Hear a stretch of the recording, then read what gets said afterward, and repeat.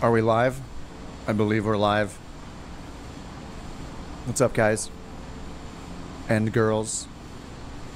What up, Turk? What up, Raccoon? Watercooled. Runman. Mike. Hunter. Alright, I'm in the Vans RV14. Simwork Studios.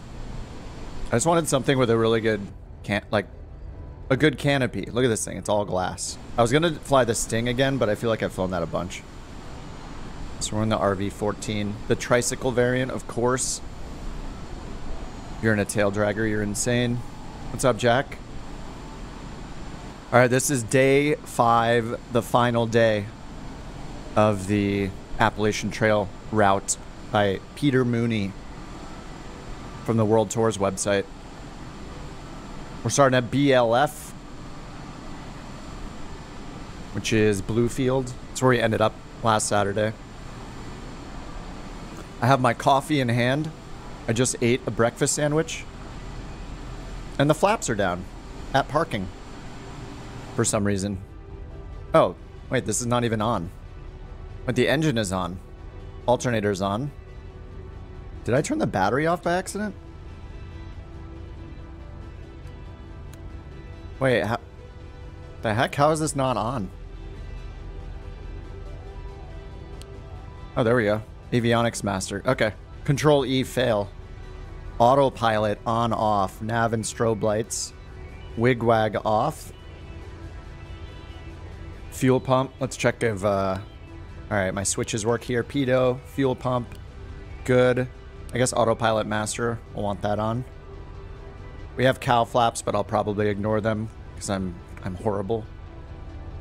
Okay, all that works. Fuel is set to right tank. Let's fill it up. This is so weird. I uninstalled this Sky for Sim. I just tried it out a minute before the stream. I uninstalled it and now it's back. And I don't understand how it's still there.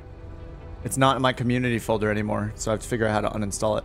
I installed it not knowing exactly what it was, and then after I learned what it was, I was like, oh, I kind of have this already with Flow and with like Navigraph and stuff, but it's like a little EFB with like a moving map and things like that. One of you guys mentioned it a couple times. And I picked it up because it's supposed to integrate with the Vans RV10. But when I had it installed and I pulled out the little EFB, there was still nothing on it, so it's probably user error, but... Alright, let's look at our wind. Tail dragger time. You're insane.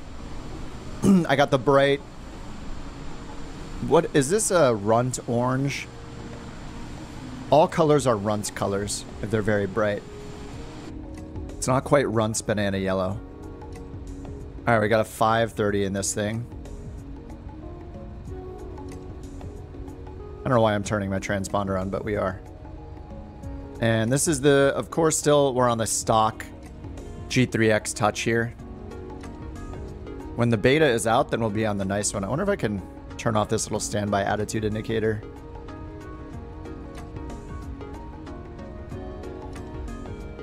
Like I do in the Kodiak to save some frames. Servos, ADSB, strobe nav, those are all lights, spares, PFD and MFD. I don't see one just for that.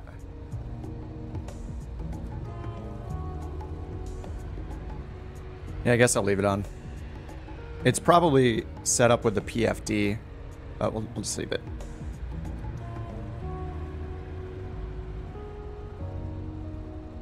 Oh, I need to get the tour guide on, just in case there's anything good to listen to here.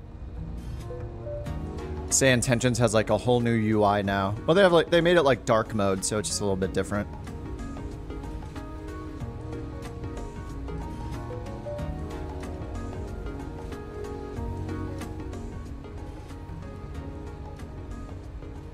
Good evening, Budapest Lira. Yep, it's working. Requesting IFR clearance to Alright, I'm going to turn off the chatter today. We're just going to use the intercom. Chatter off. Intercom We got Sarah on for now. We're not going to listen to Janet yet because she's just going to talk about Toby the entire time. Yo, Sarah, what's up? Make sure it's working. What's up, Kevo? You love this plane? Tail dragger, of course. Hey, Jewel. Oh, Sky for Sim is a pain. Hey there, just enjoying the beautiful view up here.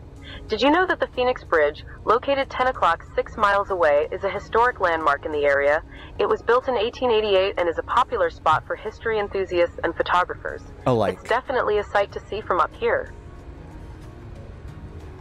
All right, runways 23. Looks like 23 will be our departing runway. 27 knot winds. Ooh. Very fun. Okay, let's change the CDI source here. GPS. It'll be nice when the beta's out and we can all be on the new working title G3X Touch. I haven't used it since the first beta release, and there's been a few updates since then. Sarah Hart Toby, yep. All right, I'm doing a standing stream again today. Sit on my butt enough, so I got to turn around, go to runway 23. Look how big the wings on this thing are. It's crazy. It is crazy. I say the word crazy, like, that's my only adjective, I think. It's crazy.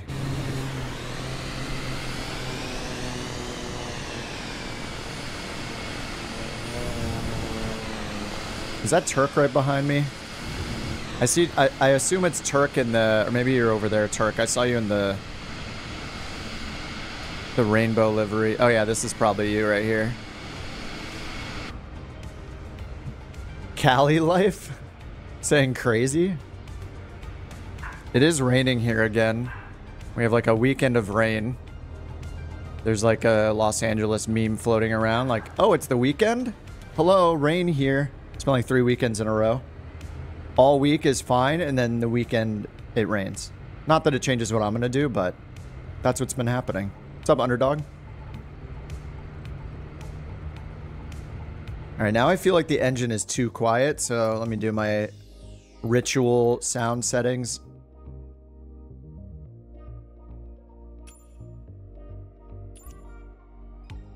I never know how to put, like, how high to put the environment and other aircraft sounds either.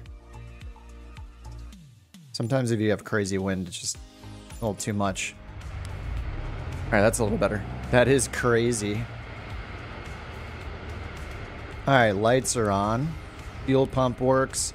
All right, we're going to take off and go southwest. We're starting in West Virginia today and ending in Georgia.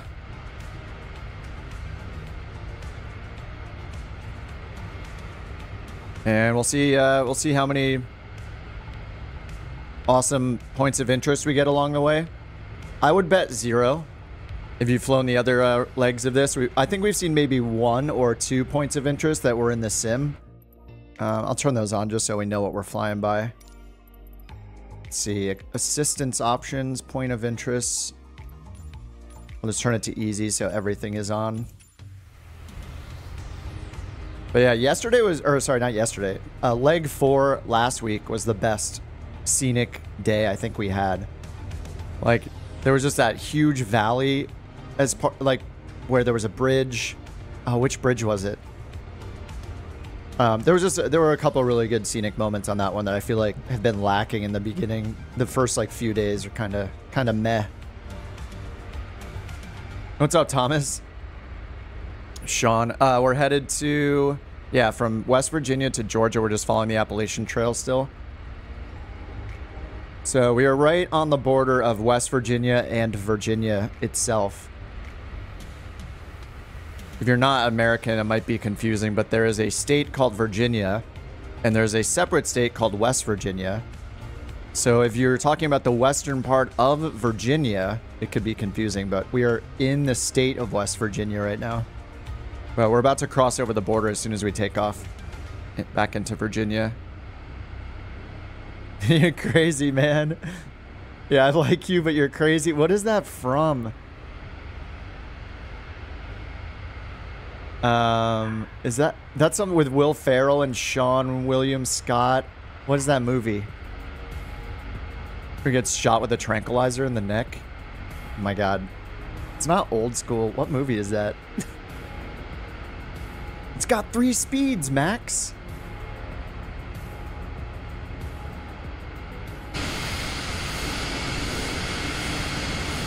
Since you live in West Virginia, you have to educate people about that all the time. Oh man, sounds exhausting. All right, let's go. Yeah, we haven't invented East Virginia yet. Yeah, why don't we have 5 different Virginias? One for each cardinal direction and then just Virginia. All right, here we go. We got a 16 knot headwind. We're already off the ground. This is fine. This is fine.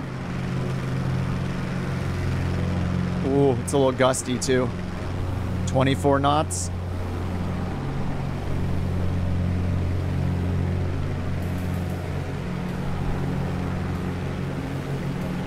Oh, I shouldn't fly in that mode. Put my flaps up a little too soon too. I was like, I want less drag. Put the flaps up and then got the stall warning.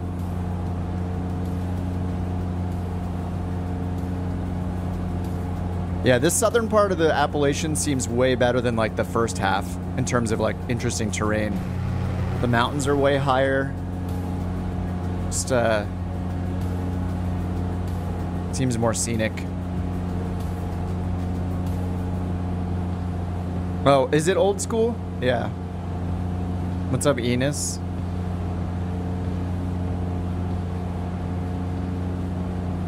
Oh, I realized I deleted We Love VFR and I didn't put it back in, so we'll have fewer water towers and stuff to look at today. That's fine. We got a lot of VFR stuff out on Thursday, flying by all those cities. So yeah, no We Love VFR, no solar panels and power lines. Oh man, these winds are crazy. Crazy, man. Yeah, it's gusting up to 30, 31 knots, it looks like.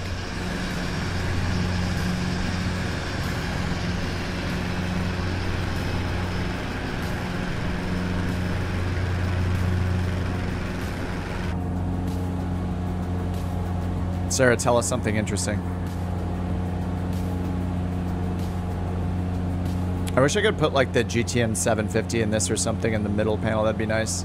But hopefully they'll update this plane like some of the others with the G3X Touch. Like the Sting, the FS Reborn Sting is going to get updated with it. And then any stock planes that have one, like, is it the VL3 and the NX Cub? The I think are the two. area is rich in history and natural beauty. For example, the original Pocahontas Trailhead is a popular destination for outdoor enthusiasts and history buffs. Enthusiasts. It offers scenic hiking trails and a glimpse into the area's historical DHC4, nice. DHC4 is really cool. I remember downloading that on one Thursday stream, and it took me like an hour to get it started, I think, but that plane is really cool.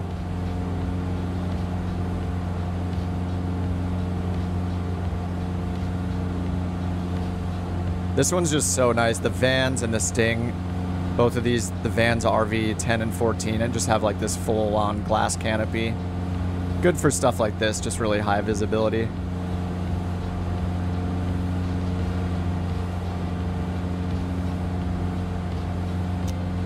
Water-cooled says eastern part of West Virginia is the most mountainous in the state. Are we in the eastern part right now? Let me see. Oh yeah, we're like in the southeast. Yeah. Yeah, it's definitely been nicer visually. Like yesterday, or I keep saying yesterday, leg 4 in today. In this leg, the last leg. Where am I taking that beautiful girl? We're going to Georgia. That's my first officer.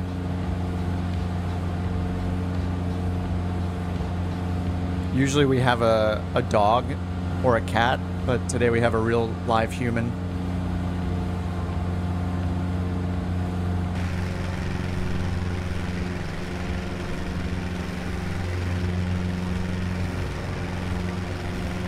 Yeah, the winds are not super favorable today. Wait, I have to double check if I'm on a preset because it says the pressure is 2992, so it makes me think I'm not on live weather. Yeah, I am. Live time, live weather. Just a couple little tiny clouds in the sky.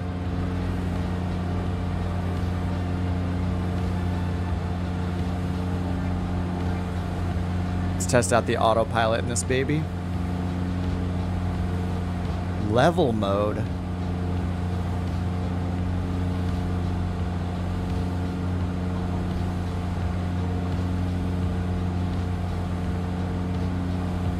Altitude 0 feet. No. Alright, yeah, I guess we do need the redo of this. The updates to the G3X Touch.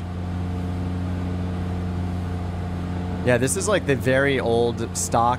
This is almost like what we had for autopilot and in the G1000, the 530 and the 430, like, or at least in the G1000, this level of just basic, basic autopilot. And it's got level mode, even though I hit the nav button. I'm so glad we don't have all these bugs anymore. This thing is just like a relic. It's like a glimpse into the past of how things used to be in the sim.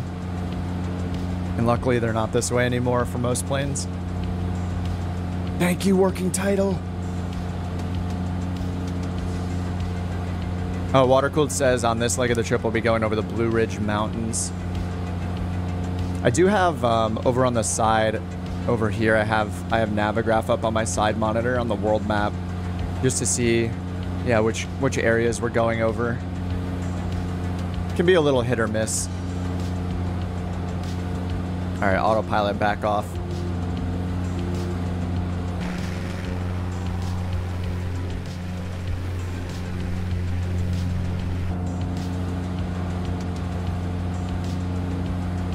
Hey Sarah, what's this landmark right in front of us? Come on, give us some good information.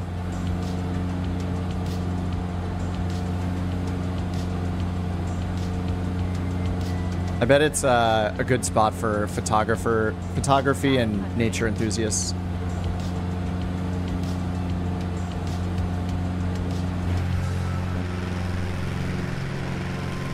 That landmark right in front of us is the Love Work in Burke's Garden.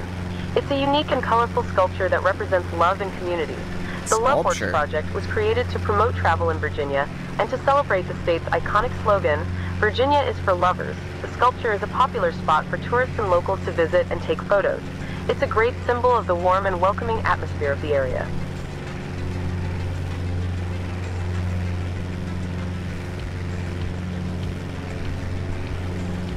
I mean, I guess that's a satellite photography showing that trail there. Is this part of the Appalachian Trail, I guess? Like, this exact part?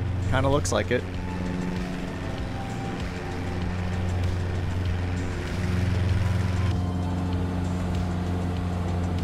All right, we're turning left here.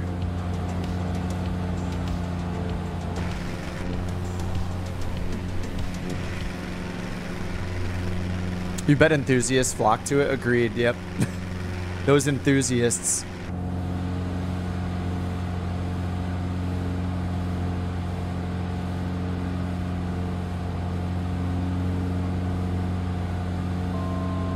And I guess some of these turns in the flight plan are probably just like in there for autopilot. Just so if you turn on autopilot, you're just flying over the nice parts. And I don't think there's necessarily like a landmark at every waypoint.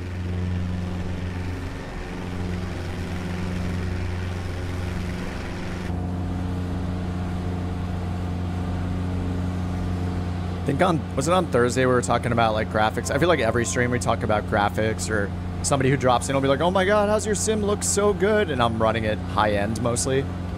But like this area, the terrain is cool, but there's like a lack of detail, right? Like this is one of those moments where it's just like a little boring looking, and it's especially plain looking just because there are no clouds. Like when it's clear skies, the lighting looks so bland. I almost hope for at least few clouds in the sky. Makes it a lot nicer. No offense to Virginia, but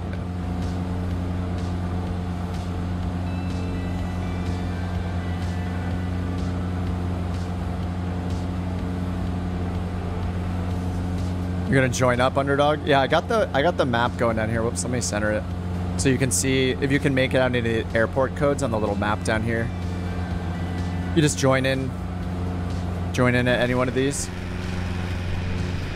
Yeah, the title will show where we took off from, and so at the top of the screen you'll see it. But it just shows our final destination up there and how far we are overall today. But if you look at the little map in the corner, it looks like we're coming up to Mike Kilo Juliet Mountain Empire. It says 5 minutes ahead. Looks like it's right on our route too. And once we hit the hour mark, we will, or maybe a little after 1 hour, we'll find the closest airport to land at.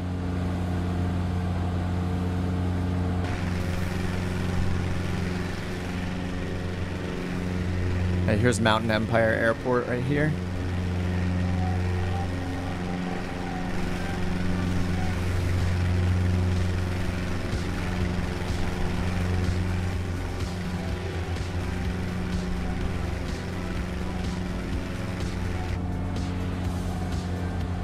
Oh, we have a canopy jettison?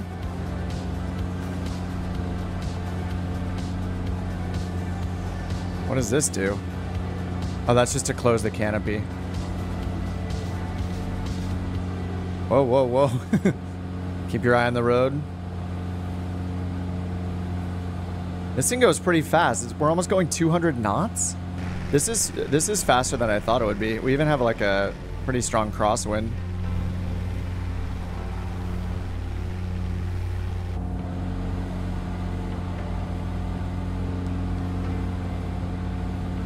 Yeah, we're at 180 knots indicated. It's our ground speed. 164 knots.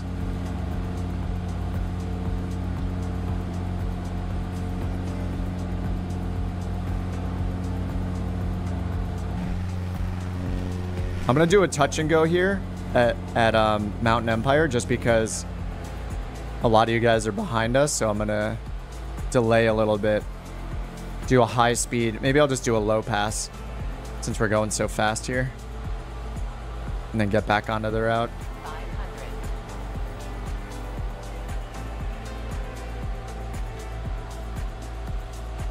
And just fly over the runway. At maximum speed, Maverick style. Yes, Underdog's right here.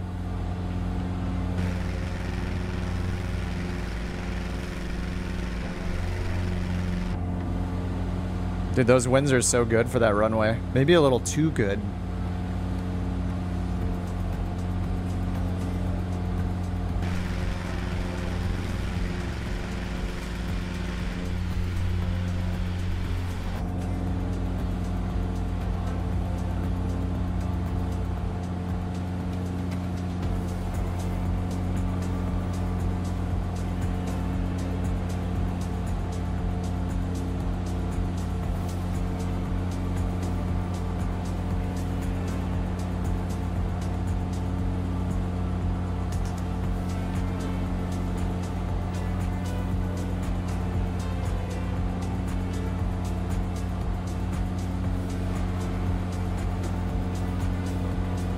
Underdog is airborne.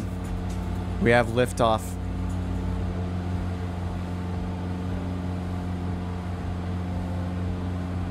All right, I'm gonna do... What shape turn would this be? Not quite an S turn.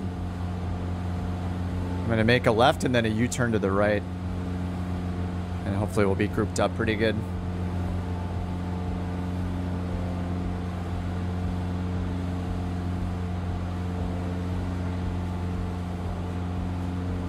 Steep turns day.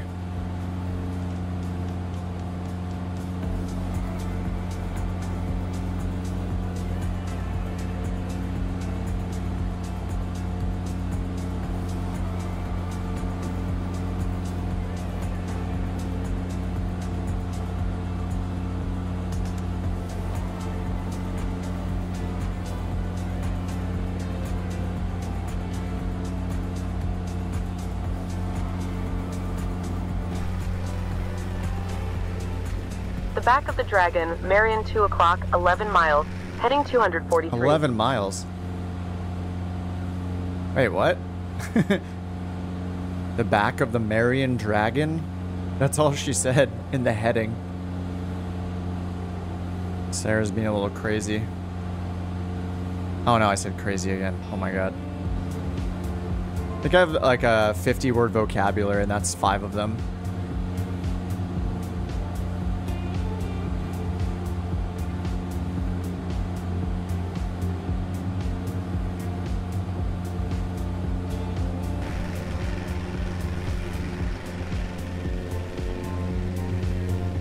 All right, goodbye, Mountain Empire.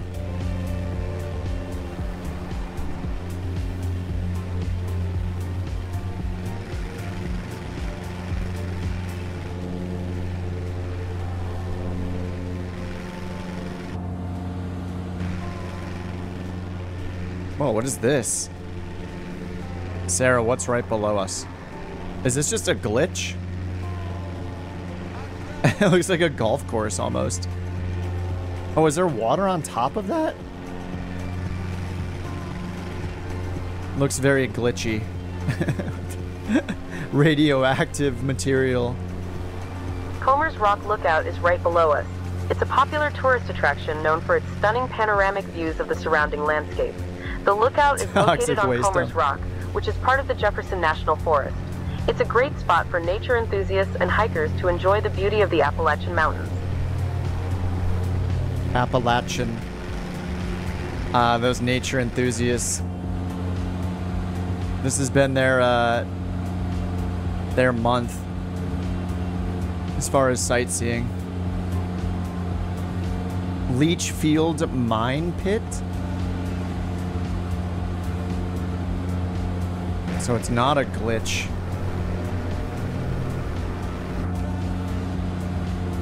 It would be cool if you could turn on, like, if the point of interest markers, you could turn on, like, minor points of interest or something, where if it knows about things like that, it'll still put a marker on them, even though there's not, like, a custom structure or terrain or whatever for it. Just so you know you're flying over it could be kind of cool. Because we're probably flying over all sorts of, like, interesting areas and lookout points, and unless Sarah says something about them, we just have no idea. So, and if the Asobo team hasn't gone in and, like, added something for a world update, then, you know, there's just so much stuff we're flying over. No idea where we are, you know, what cool stuff might be below us.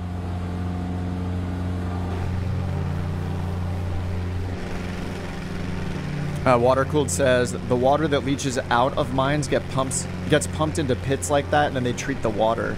Oh, so it isn't hazardous. So it is hazardous. So it being a toxic waste dump isn't completely inaccurate. It's where toxic waste goes to be cured and rehabilitated.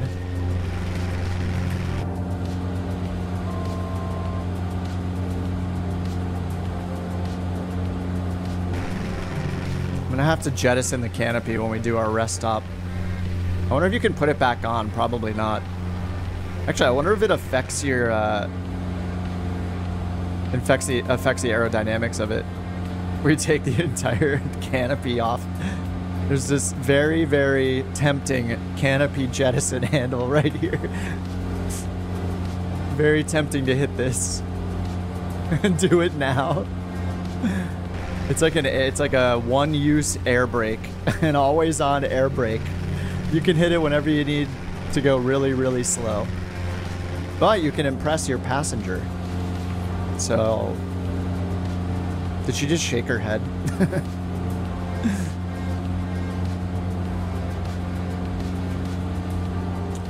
Hey Sarah, can you tell me what you think about us jettisoning the canopy of this plane while we're in flight? Do you think that's a good idea? Will it be exciting and entertaining? Or a bad idea?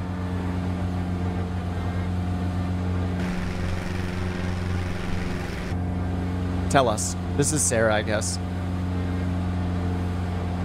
She's dressed very professionally for a tour guide. Jettisoning the canopy in flight is not recommended. Uh-oh. It would be unsafe and potentially dangerous. Let's keep the canopy on and enjoy the beautiful scenery below. But with the canopy off, we'll still be able to enjoy the scenery. She doesn't like it. She's too safe. Come on, live a little. Just live a little bit, you know? Let's jettison the canopy, yeah? Sound good? Hmm? What's up, Keith?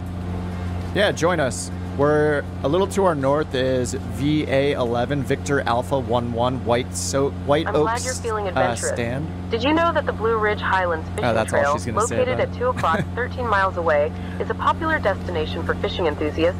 The trail offers access to some of the best fishing spots in the area, attracting anglers from all over. It's a great place to relax and enjoy the natural beauty of the Blue Ridge Highlands. Oh, the Comanche, nice, Jack. Yeah, you guys that are behind because of the winds and stuff, you could either, yeah, use sim acceleration, or you could just turn off live weather for now, just to get rid of the winds until you can catch up, maybe. Time acceleration's the best way for sure. God, I love the Comanche. It's been a while since I've flown the Comanche, mainly because on Tuesdays I've been flying the well, I had to dust off the M500. So we did that, and then this week I did the Phoenix again. I'm trying to not abandon the airliners. I don't know, I think it would be cool to get good enough where I'm like confident making like an absolute beginner's video, like a quick start guide for something like the Phoenix, but I think it might be a better idea to go for something like the 747 or maybe the 787, since those are both stock planes. Though I think the 787 is part of premium, right?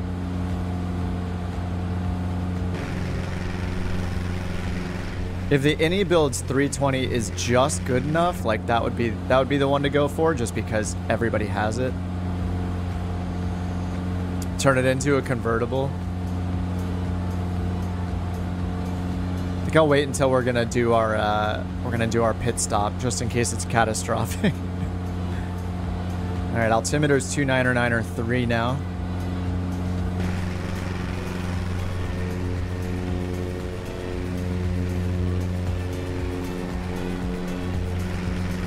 It's time to retire this song. Heard it way too many times. Sorry, song. You served your purpose for months, but you're gonna have to go now. Looks like I need to activate our next waypoint or something here. A little bit out of sync. I don't know which waypoint we're on. Let's try this one.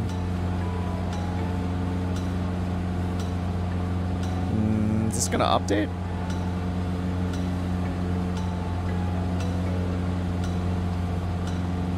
I chose the one ahead.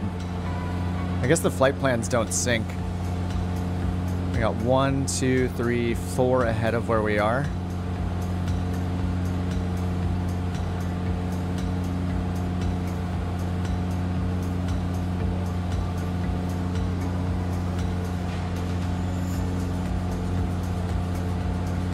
Oh, I can't even see which one's active. Is it? Maybe it's removing them. Activate leg. Oh, there we go. A couple more. Oh, this thing is so painful.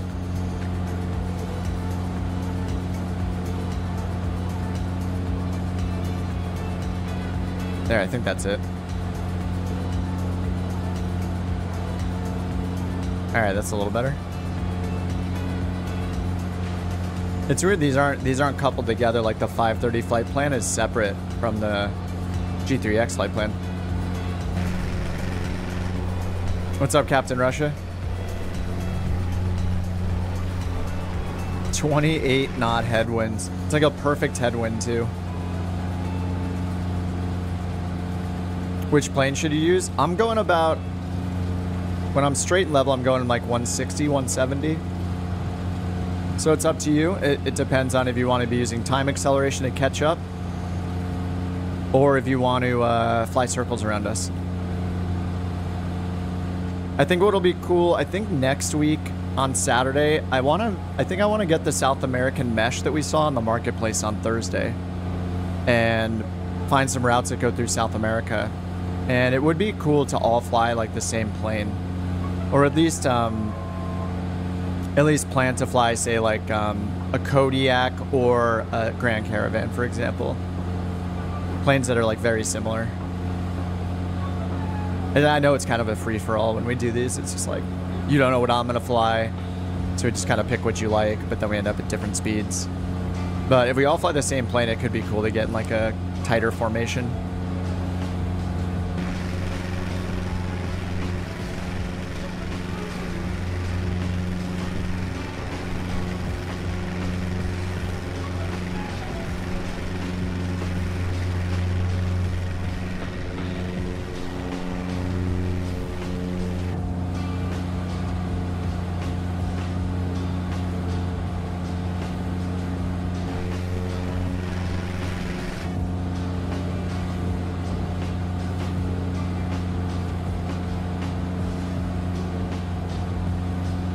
Alright, we are parallel. It looks like we're about... Are we going to cross into Tennessee? Yeah, it looks like we're about to cross into Tennessee. It's right to our left, to the south, is the border with Tennessee, between Virginia and Tennessee.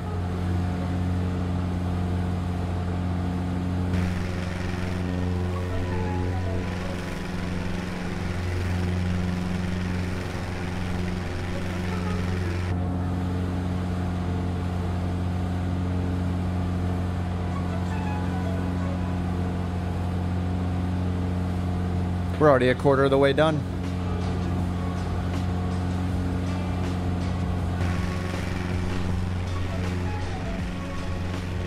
The city of Damascus. Town, city.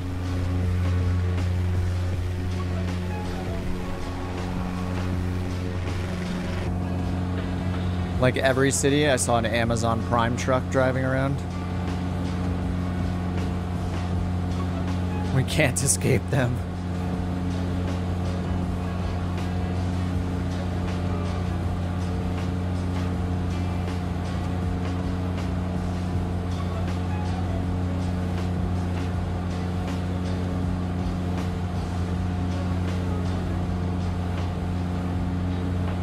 Should you make a model airport? Oh, you were building like the Model 172, weren't you?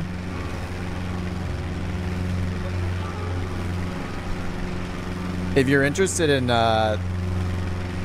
what you could do, I know you're talking about like modeling it in the real world, but if you're, oh, you're not? Who was somebody on the Discord like a few weeks back was posting themselves working on model planes. I thought it was you. I guess I'm wrong. You could consider doing the World Hub stuff and fixing airports like that you like. I haven't tried it myself yet, but I don't know what kind of skills you need. Do you guys know, do you need, for the World Hub, if you want to contribute to an airport and like fix things or add a few more accurate objects to the airport for the World Hub, do you have to learn Blender or something like that? I know I think Blender is free, right? Or at least free to get started with.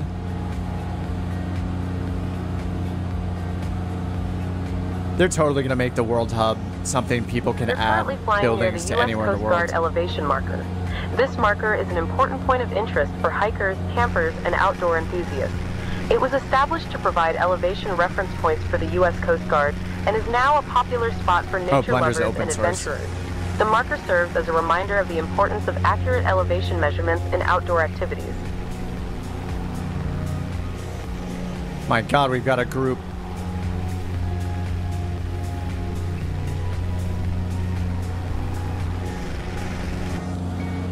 Oh yeah, Blender's free and open source. So yeah, I was thinking if you're interested in doing, I don't know what you mean by modeling an airport, but are you saying like a model or? Anyway, I think it's cool that people with some Blender skills can update the airports. It'd be cool if they had it so you could like launch the airport editor within the sim itself, like as a main activity, or like it could be buried in some menus. Oh, model. It would be so cool if they had their own tool like in their SDK to modify the airports. I'm not sure is that how it works? I haven't used the World Hub at all. I just know that in the beta, actually now it's been postponed until after the beta, but in the next like nav data update, they're going to include the airports that people have fixed. I think there were like 20 something airports that people have updated in the with the World Hub. What's up, onboard sim? Have you seen the Kodiak 900? I think I heard about it or saw them like months ago. I haven't seen any new ones. There are new images. I'll have to take a look. Let me see if I can get that up on my browser here on the side.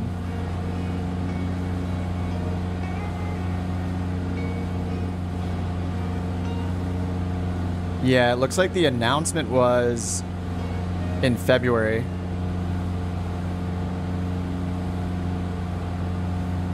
Haven't seen the new ones though. Hey Leslie, I'm in the Vans RV14. I pretty much chose it just because it's pretty fast, but it also has this like really good visibility because of this like full glass canopy. So this is the RV14A. The A variant is the tricycle nose gear one, but there's the regular RV14 is a tail dragger, and then there's also an RV10. Both are by Simworks Studios, who makes the Kodiak.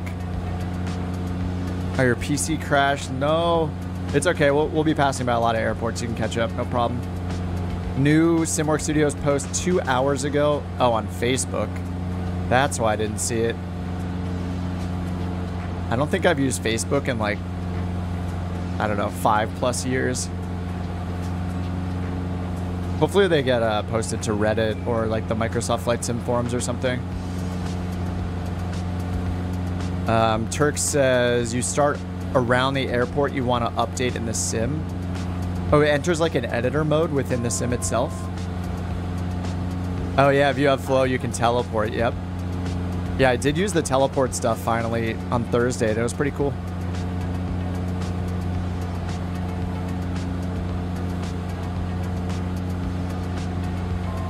Okay, so they are making it more accessible. It's not like only people that can do 3D modeling can update it. That sounds pretty cool. Yeah, I'm guessing their plan is to extend it beyond airports so people can like update cities and stuff like that with buildings. I'm just flying over here to make sure I hit this waypoint so it sequences to the next one.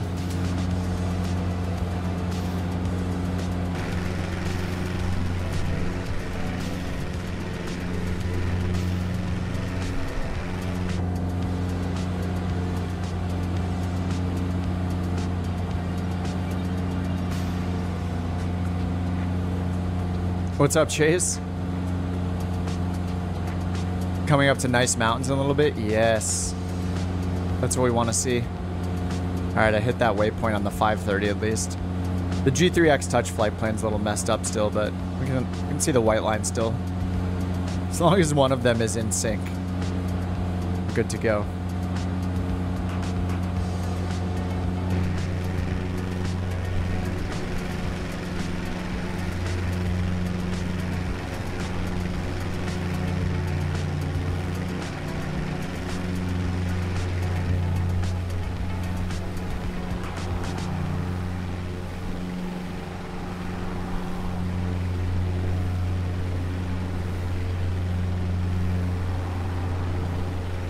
See another RV14 back there. Oh, Cyber's in the RV14 as well.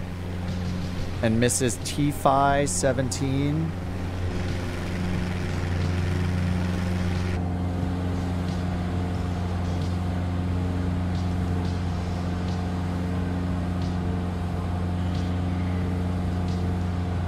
All right, we're at the 45-minute mark. We'll do like another 15 minutes or so of flying, and then we'll take a little rest stop at a nearby airport. Now maybe this one down here, NC06 on the map. Maybe that's a candidate. We'll see when we get closer. Or we'll just pick a nice grass field somewhere.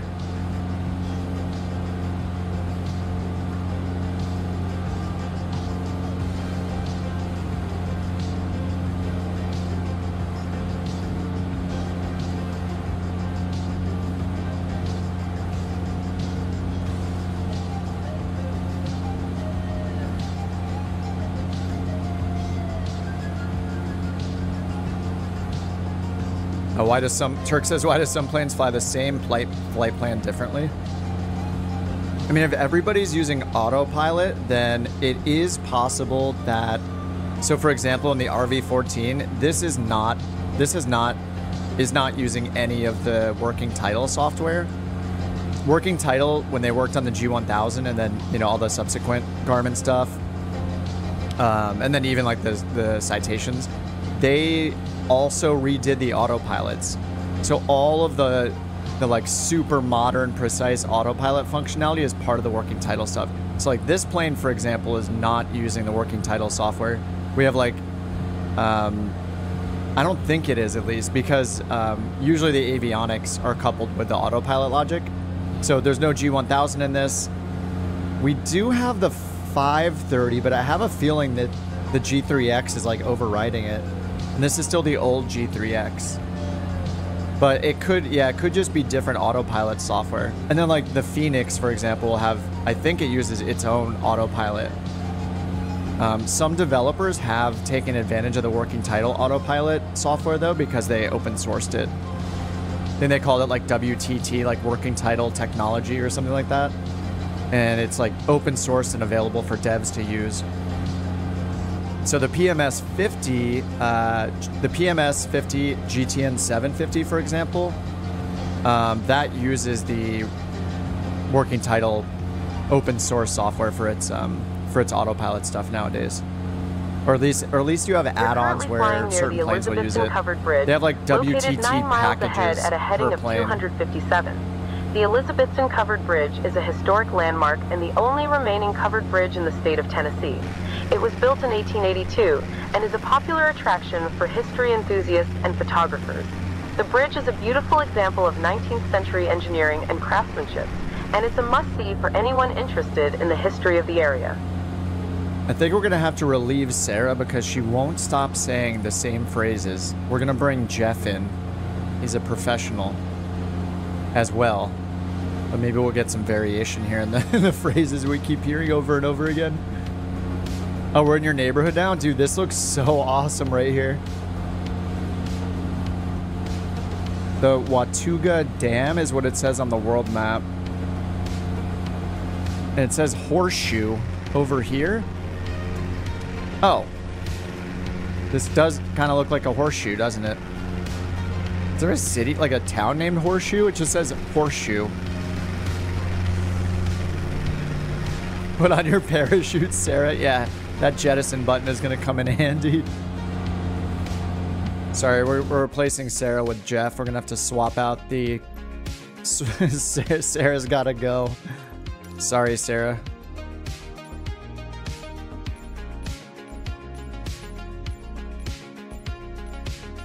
Alright, Sarah's being replaced with Jeff. I don't think Jeff is a dog, so we're going to have to find a human here. There. He's going to be wearing the leathers just like us. What up, Jeff? Welcome. Cannonball Empire headset or something?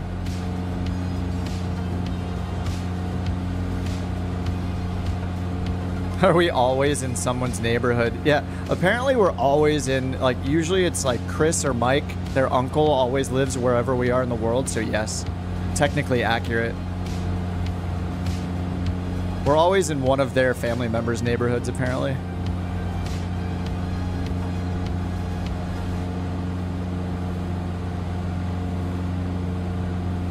Oh, Smooth, you're having problems with the sim too? Man, even in the middle of nowhere like this, that's a bummer. Like, usually when you're, like, more remote, things run pretty good. Away from the major airports and cities. My load times are pretty insane, though. I had to restart the sim a few times before starting the stream, and yeah, it just takes, like, I don't know, I feel like it takes almost 10 minutes to start it. But I do have a lot of the world updates installed.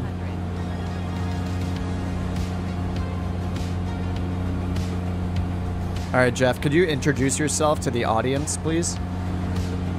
Let's see if you can give us a nice introduction here. Tell us about your leather-bound coat.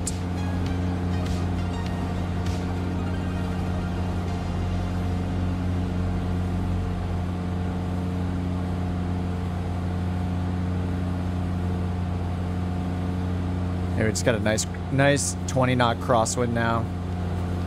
We love it. Where's the girl?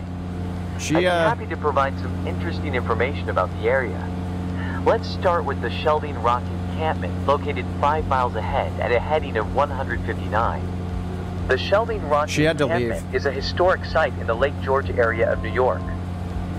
It was used as a military training camp during the American Revolutionary War and played a significant role in the region's history. Visitors to this site can explore the remains of the encampment and learn about the soldiers who trained there. History enthusiasts, nature lovers, and those interested in the Revolutionary War era will find the Sheldon Rock encampment to be a fascinating and educational destination. Always with the history enthusiasts. Oh no, Jeff is just Sarah with a different voice. He's saying the same things. Yeah, we had to use the canopy jettison and drop Sarah off back there. She's fine though, she'll be back. Oh man, dude, this town looks awesome with the river coming like right through the middle of it. What? This is probably really pretty in the real world.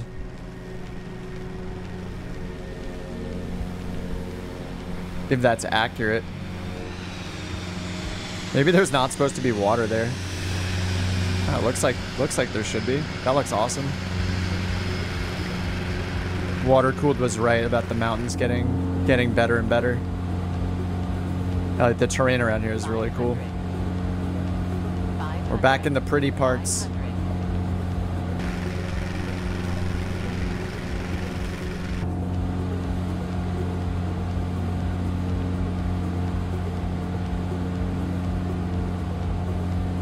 They don't have a friend named Toby. Yeah, there's a lot of enthusiasts.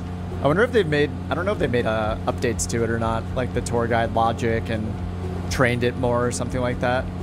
It's still a cool feature. There's actually, I could try, this wasn't working the last time I tried it, but there's a mode where you can have it pick a different one each time called Tour Guide Party. It says they take turns talking about the sites. We'll see if that works now. Tell us something about this area of the world now. Let's see who responds. If it's Jeff again, either we're unlucky or it's not working.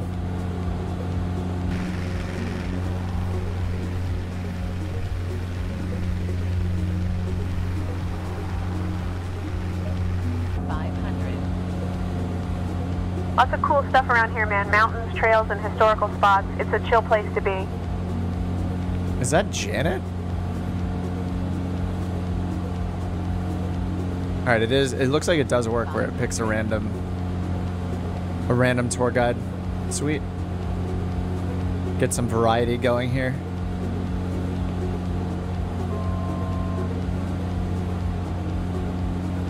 Is Jeff reading Wikipedia? Probably.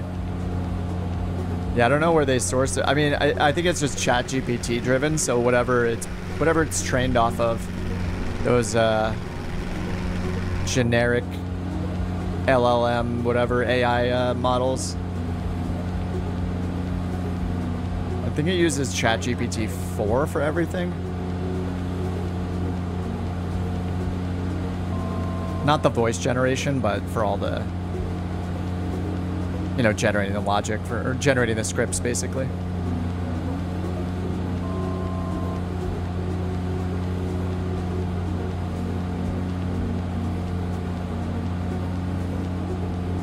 Getting a workout here with all this manual flying with these winds. I still don't have the best ergonomics for this stick though. Like the Virpil stick is really nice, but I guess I would need to like there, if I pull my microphone like way back, I'm standing right now, but if I pull it like way back, then my arm is a little more straight. It's kind of awkward how far the mount holds the stick away from the desk though. So like if I'm sitting here, instead of having the stick here, the stick is more like here. If I'm seated. If I'm standing and I step back a bit, I can get it around here. Like it's like a 45-degree angle to my left, like from my hip to the stick. So my arm is like, you know, rotated outward instead of being like perfectly straight. I guess I could just like move it to be more centered. It's kind of hard. It's kind of hard to set up a mount because you have the keyboard and the mouse. I would like it to actually be like centered and sit down and have it like right in between my legs like it is in the plane here would be pretty nice.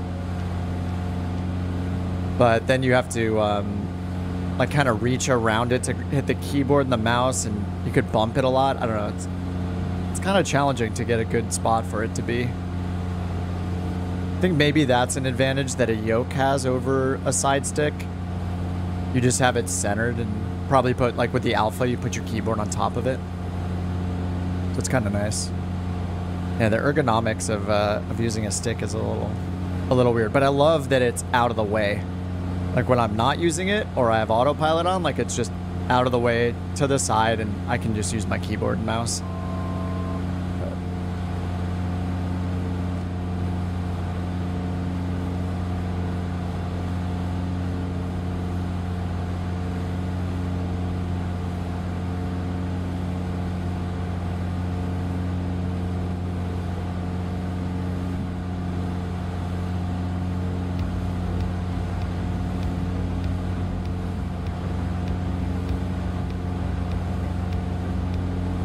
All right, I'm sitting now. Yeah, I think I need to find a better position for my stick. I don't know if I have many options though. I kind of want a desk. I don't know if they even make this, but if there was a desk that was designed, how do I convey this? Basically, the front left and the front right corner of the desk would be like cut away, like recessed back. So it's like a really thick letter T, basically. So then the mounts would be pushed back, like they wouldn't be at the front edge of the desk where they're attached, if that makes sense.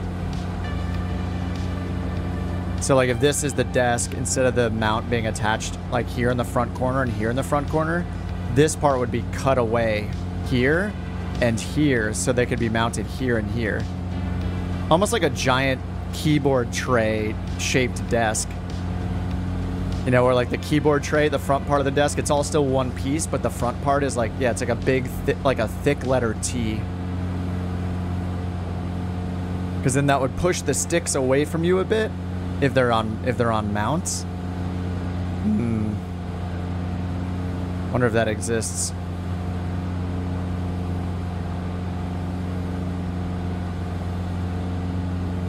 What's up, Robert?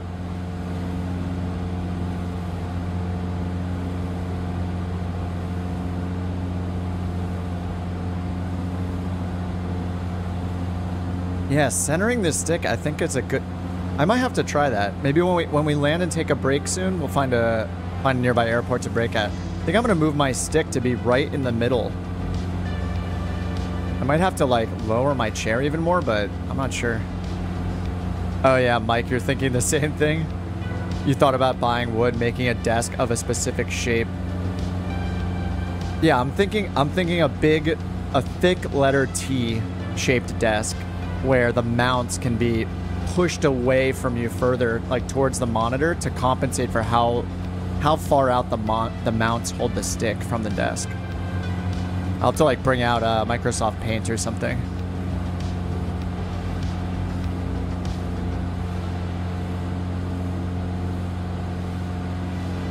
Whoa, we're getting the updrafts here. You'll jump into. I know when we're landing. I think we should do this one right here. Coming up, 3-3 November Romeo, right here to the south. Skyline Peak, 5 minutes ahead. 3-3 November Romeo, 3-3 NR. Looks like a good option right along the route.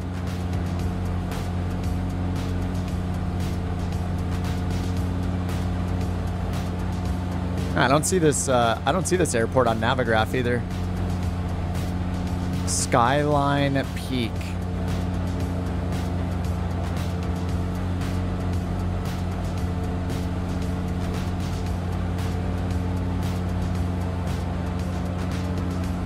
Mars Hill.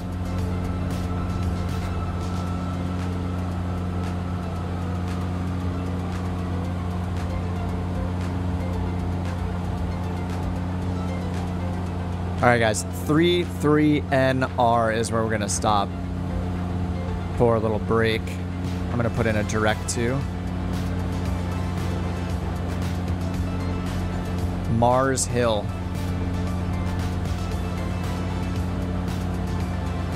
Yeah, it's like right on our course.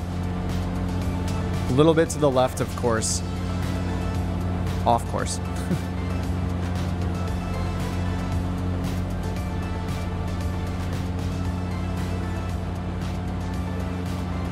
And then I'll make the bold move of moving my stick to be centered on my desk and see how that feels. Just have to make sure I don't run into it, let's say, with it like between my legs. To like lower my seat down, maybe awkwardly low, so I don't like move my legs and bump into it. I don't know.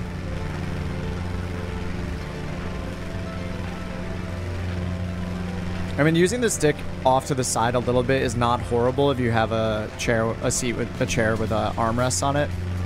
It's not that bad. You're like, but when I was standing the first hour of the flight, it's yeah, definitely a little uncomfortable to have my arm like cocked out to the left a bit. Oh, here it is. Skyline Peak. 3 miles. Still West Coast, yep.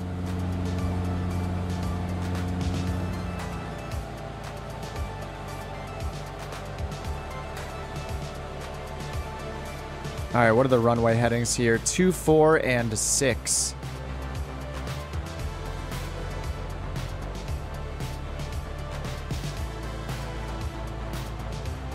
Alright, 2, 4. Lost Cove Settlement is a cool spot, man. It's like a hidden gem in the mountains. Around there. I think that was supposed to be Travis.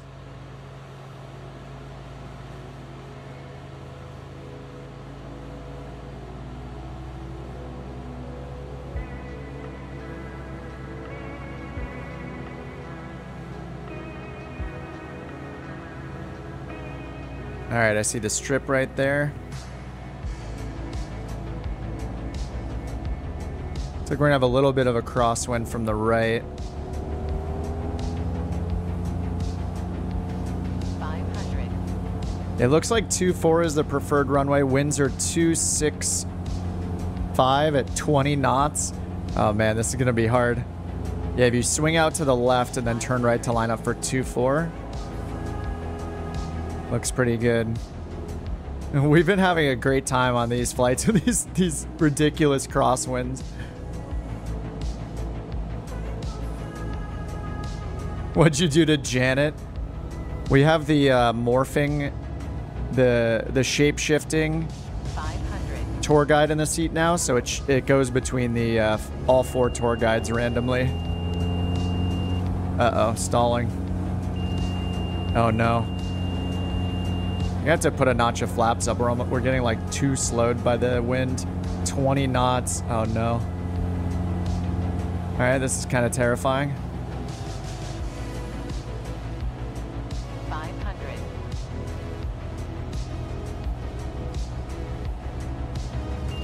Oh my god, these winds are insane. Power, power. Oh my god. No. This is the worst landing ever. 23 knots. Dude, the delay, I'm just gonna have to force it down. The delay on the throttle in this thing is unreal. It takes a very long time for it to like spool back up. Good thing it's a long paved runway. That was definitely a go around. All right, that was terrifying. What are we back? We're back in PNG. Yeah, that was a milk for sure. Nowhere near butter yet. My god, that is scary. Alright, now I'll watch all you guys land better than I did because that was a disaster. Oh no, somebody crashed. It was almost me. Yeah, look at that windsock. There are many adjectives to describe the windsock. We will go with full. It is simply full.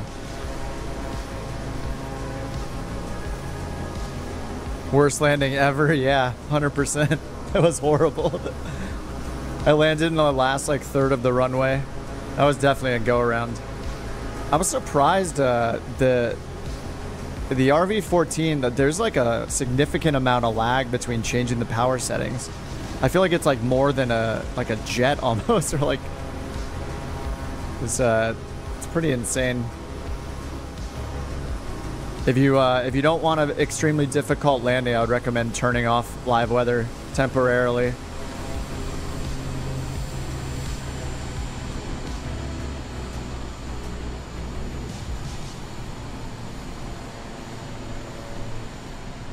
These crabs.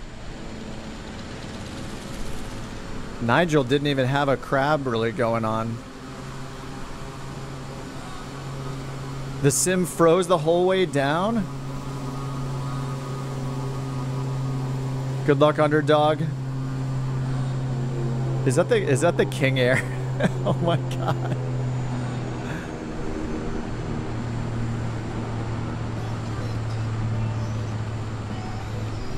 Nice. Yeah, I just had to like force it down.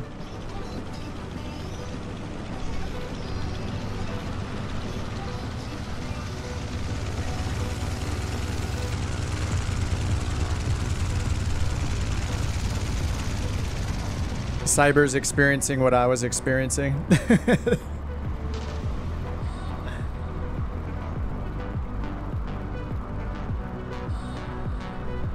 Oof. I don't know if he's just messing with us.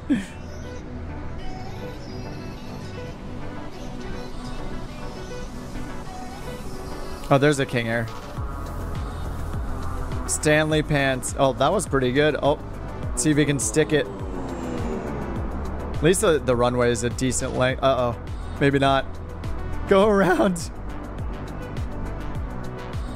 See the braking power on that thing into the sticks maybe a little bit. Wait for me. Yeah, we're going to take a couple minutes for a break here at Skyline Peak. All right, Turk, good luck. I believe in you. An FX. Look at that crab. Okay, I think maybe Turk turned off the live weather, which is a good move because like, he's just coming straight in compared to the FX's crab that's going on right now. Yeah, good move to turn off the live weather on this one. Look at how crabbed he is. That's crazy. The Chancellor.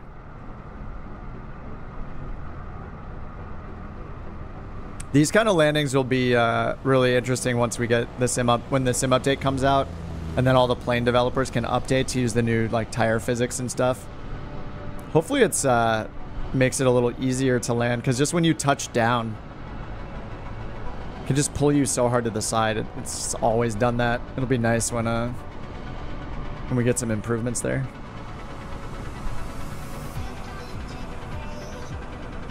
Stigmatism's down. DA42. I wonder what DA42 got an update that I downloaded. I didn't look at the release notes yet. Please, everyone, fly with live weather. Yes, for our entertainment.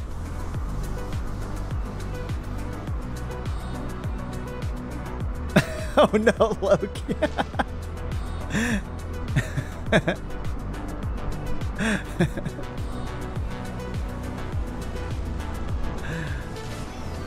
Flight plan, Robert, is in the it's in the video description, but the problem is that if you load it in at this point, it'll start you at the first airport.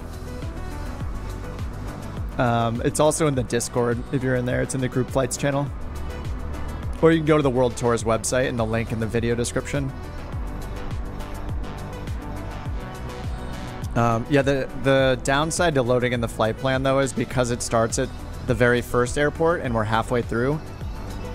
I guess if you have something like, if you have flow, you could load in at the starting airport and then use the portal thing here to teleport to where we are.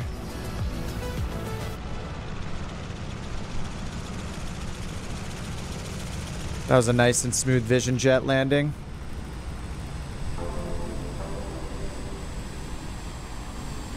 Yeah, that was this is gonna make for some fun takeoffs too.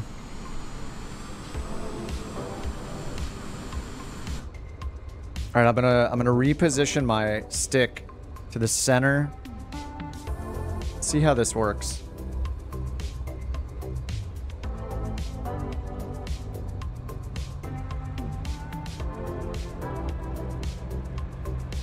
Put up the rest stop. Little rest stop timer for now.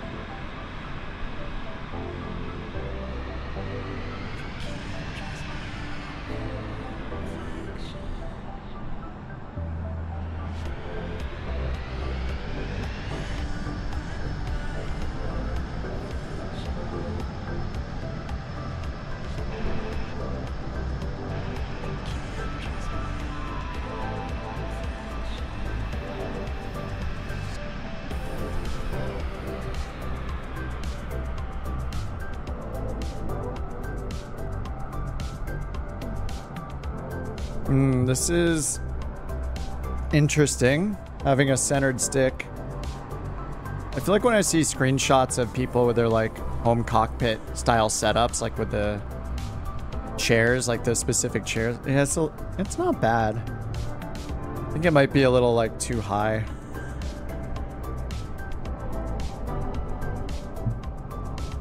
Luckily I can adjust the height of my desk.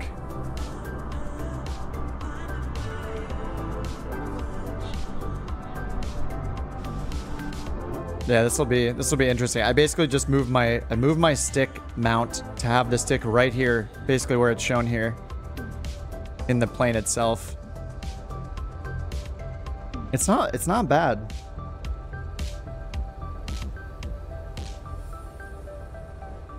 In my endless hunt for a really good broadcast quality headset microphone, I do have a new one coming in the next week. That'll make this setup even better. Just having the giant microphone with a giant like arm that reaches across your desk is so annoying. Just been on a constant hunt for a really good quality headset mic. Most of them are pretty bad. Like just a regular gaming headset like doesn't cut it.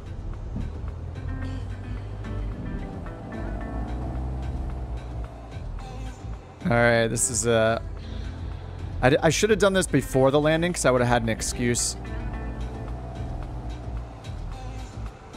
Fly in the Grand Canyon with jets.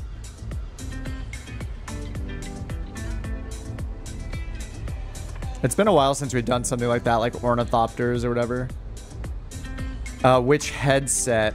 I found this like unknown one. It's not an unknown brand. It's like Bayer Dynamic.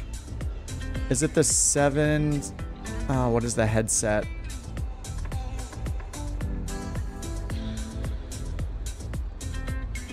I keep forgetting the model name. The DT797. It's hard to find. It basically looks like the Bayer or Bayer Dynamic DT770s. Yeah, it's the DT797PV. So it's got like a broadcast quality microphone on it. Kind of like there's an Audio Technica one that looks like that. And I watched a YouTube video about it and it just sounded really good. DT979. Or sorry, 797. Here it is. I'm bringing up a YouTube video. There's an ad playing right now. Hey everybody, welcome back to Home Studio. So this guy, you can see that I've got the headset mic. Yeah, this is the one he's talking through right now is the headset mic. This is the Bayer Dynamic DT797PV. It just sounds really good. Headset that I saw, I was very interested in it because of its sound. It's a condenser microphone, so more of a this channel on YouTube. Richer. better sound for me, quite honestly, than a lot of the dynamic. Yeah, so and headsets he's that using this guy's using what I'm using, which is the road. Roadcaster. He's using the Pro version, like the bigger one. I have the smaller Roadcaster. But it sounds So maybe a it little sounds bit really more good. compressed. Let's see, it's got depth, sparkle, and punch, probably. And then he does another one over here where he compares it with this Sennheiser headset. This is like something you see sports broadcasters where I feel like this one sounds a lot more trebly. Light. They don't wear on you as much as the Biodynamics do. 50 range, somewhere in there to kind of clear This up the versus vocals. this. And then I don't think, like I said before, 55 dB, critical listening audience. Oh, he as is part a of your sports product. broadcaster? Let me Oh, go back here to I'm the totally unaware. Roadcaster. I just I'm found gonna this go ahead and just turn all random the YouTube processing channel. It back was like off the only again, YouTube channel like I said showing before. this headset. Oh, that's really cool. Well, there you go. Yeah, the Sennheiser one looks really nice too, but I think the issue with it is that the actual ear cups are small. They're like on ear instead of over ear. So that kind of turned me off because I want something that can that I can use long term and just when I'm gaming and stuff too. I feel like the on ear stuff might get uncomfortable after a while, but who knows? Maybe I'll end up with the Sennheiser one, but I'm gonna try the Biodynamic one first. Whoa. Let's check our trim here. Brody Brazil. Oh, he's on Sportsnet, also a main broadcaster for the San Jose Sharks games. Oh, nice. I mean, yeah, he sounds like a professional. But yeah, he's the only one on YouTube I could see. Maybe there's one other one, but that was a good video to hear the quality difference, and he did a bunch of tests with like the different settings on his Roadcaster with it. So it sounds really good. And yeah, I tried another headset, the Rode headset that came out recently, like a month or two ago, and it just picks up a lot of room sound. I don't know why it's a really teeny tiny microphone on that Rode headset. But yeah, that one is pretty nice. I found it on Sweetwater, was like the only place I could find it. And it's weird, it's just not I don't see it advertised much. So it seems like this, like, it's like a sleeper headset. Like, it seems like most people don't know about it. Where is the trim indicator in this thing? I think my trim is extremely nose up right now. And I don't... Where is the trim wheel in this? Maybe, I think it's just meant to use electric trim only right here. Maybe I just have to look at the actual, is there an actual trim tab?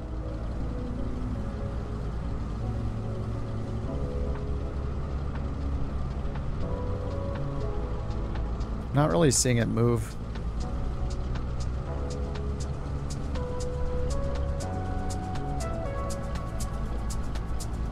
Yeah, I'm not sure. I don't know how to set the trim in this guy. Like, I don't see any indicator anywhere. This will make for a great takeoff. Ooh. All right. I think the trim is up. What is going on here? We're just doing wheelies. The airport's closed on Navigraph. Yeah, I noticed it's not in the Navigraph data. But it's here in Microsoft Flight Sim still, so. Hey, I'm a tail dragger now. What is going on? Whoa. Oh, is my brake stuck on? My parking brake is off. Rear heavy? I don't think so. I just have the fuel co-pilot. These are some heavier pilot weights. Lower those a little bit. This will help me with the takeoff. 30 pounds in the rear baggage area. There we go. Oh my god. This has been a while since this song played. Ah, saved yet again. On the ground. On the ground. We're saved. We'll have to listen to it though. Ate too much during the break. Yeah. I am so lucky. This has happened like 3 times in a row when we've been on the ground. Oh god, this song is so bad. So we need to turn the volume up.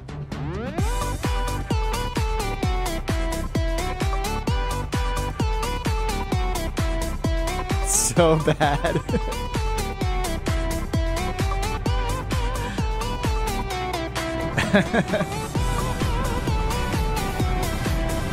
Oh no, fine muscle. Another one. This is my jam. Oh man, it's so bad. Please rise for our national anthem. Oh, I'm so lucky.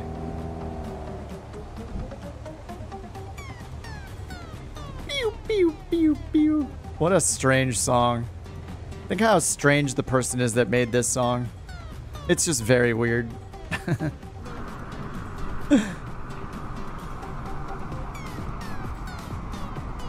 A nice stall tone. Oh man. Fast forward like 10 years from now, I finally fly in a plane. Once I get comfortable and stuff, flying along, and like my girlfriend trolls me by putting this song on in the plane in real life. Terrifying.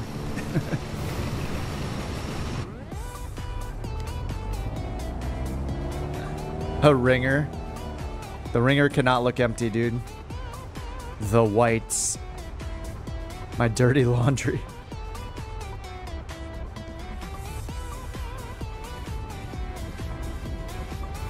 Practices her stalls without telling you while playing that song.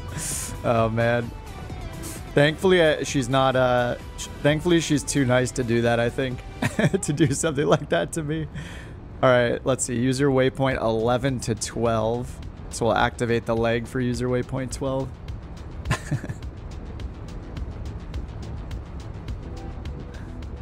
All right, I don't know what my trim setting is, so this could be a disastrous takeoff. As can all of my takeoffs. All right, we got 23 knot headwind.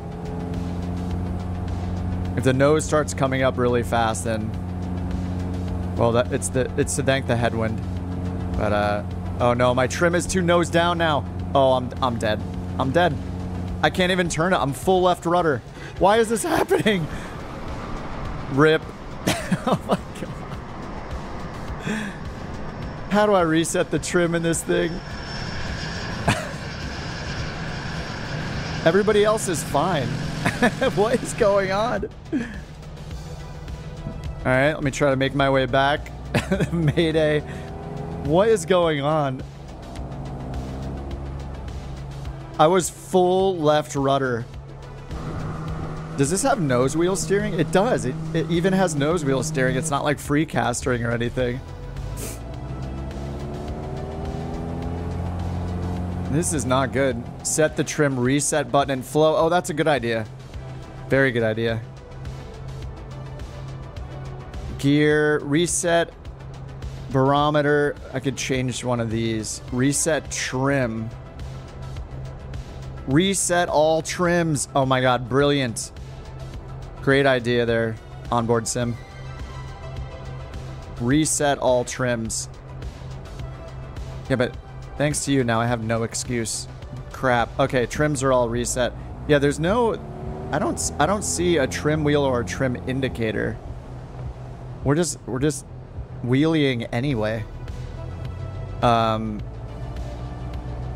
it seems like there should be a digital trim indicator somewhere, since I guess it only uses electric trim. Alright, the reasons for the failure are definitely... I have numerous excuses. I just moved my stick position. I'm a horrible sim pilot. There's so many excuses. Alright, let's try this again. Left rudder. I'm almost full left rudder.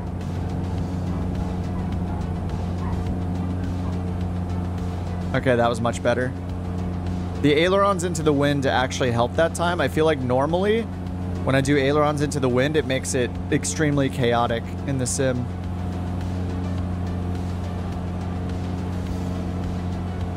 Tennessee sign is 2. Ah, Clock, thank you. 2 miles, heading 287. It's a tourist attraction and point of interest establishment.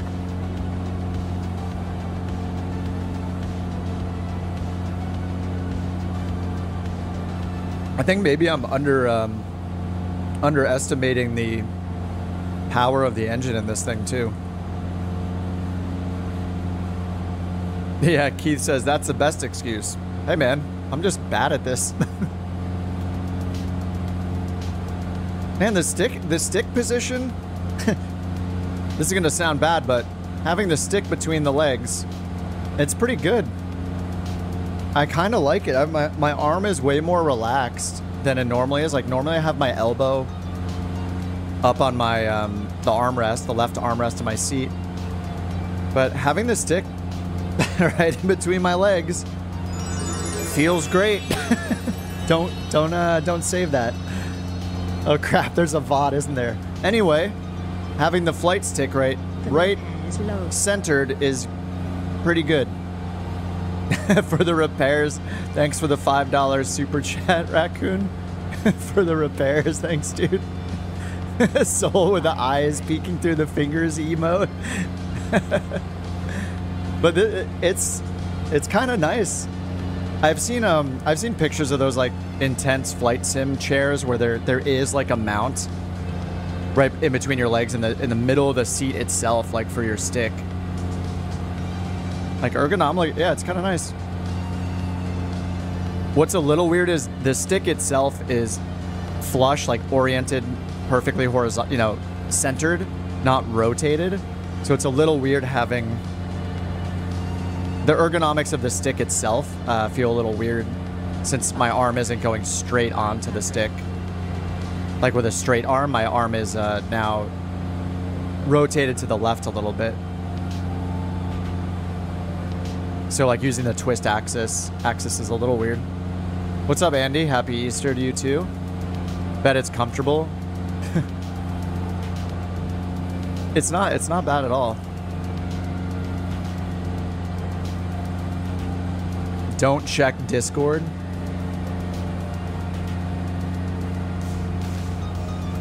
What? I don't see anything crazy happening in Discord. Looks fine to me. Did a mod take care of something? Was there did we get some more spam in there? I might have to up the security settings and require like phone numbers or something like that to cut down on the spam. Andy says, I just got back from Academy Sports. What's Academy Sports? Is it like a batting cages or something? I went to Top Golf here in LA for the first time last week. It was pretty fun. I'm really bad at hitting a golf ball, but yeah, mad respect for people that can golf. It's insanely difficult. It's been a long time since I've been to a driving range in general. And my two buddies I went with are very athletic. I haven't been athletic the last few years, but I used to be a lot more. Into like rock climbing and cycling and stuff like that for a long time, but yeah, I've definitely been a sloth lately. But yeah, the buddies I went with are just like cracking them to the fence, basically like to the net in the back almost. I'm hitting them like, you know, 2/3 or like half the distance and missing most of the time. It's surprisingly difficult. I don't know if any of you guys have golfed or tried to like go onto a driving range. It's really satisfying when you get a good hit though. Top Golf, yeah, it was really fun too. We went pretty early, so there were a lot of like families there. We went, it wasn't too rowdy or anything, but yeah, good selection of beer. The food was decent, and so we were just there, like got a 2-hour, got one of the bays for 2 hours or whatever. It's a good time.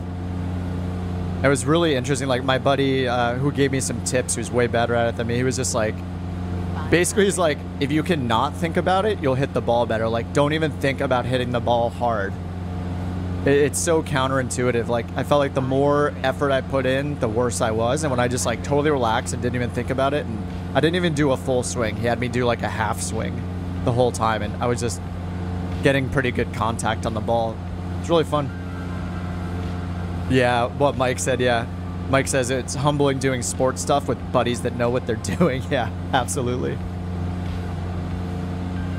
I feel like I got pretty good at cycling. Like I've done a lot of long distance cycling and group riding and stuff like that. I'm crap at racing.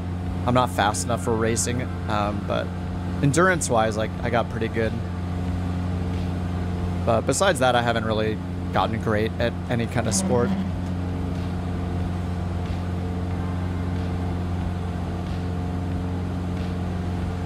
Key says I was always athletic but could never hit a golf ball. Dude, it's so hard.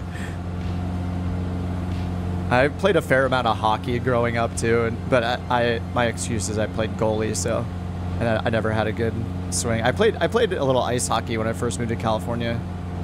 Played defense in ice hockey. It was really fun. I am not built like an ice hockey player though. I'm definitely built like a cyclist, not like an ice hockey player. But I love hockey. 500. Andy says I hate playing sports, but I like watching sports. Yeah, I used to watch a lot more sports than I do now. I'm not really playing or doing any sports now, unless it's considered an e-sport. And then I can't compete. A buddy of mine's like super into Valorant, and he got me to load up Valorant last night. I'm so bad right now. My aim is the worst.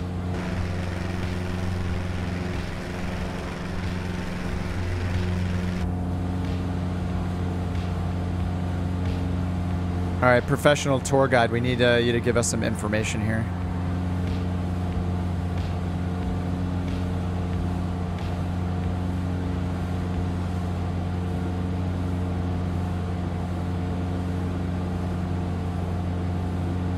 Andy says I might try following F1 this year. Oh yeah, when we were at Topgolf, like my two buddies I went with were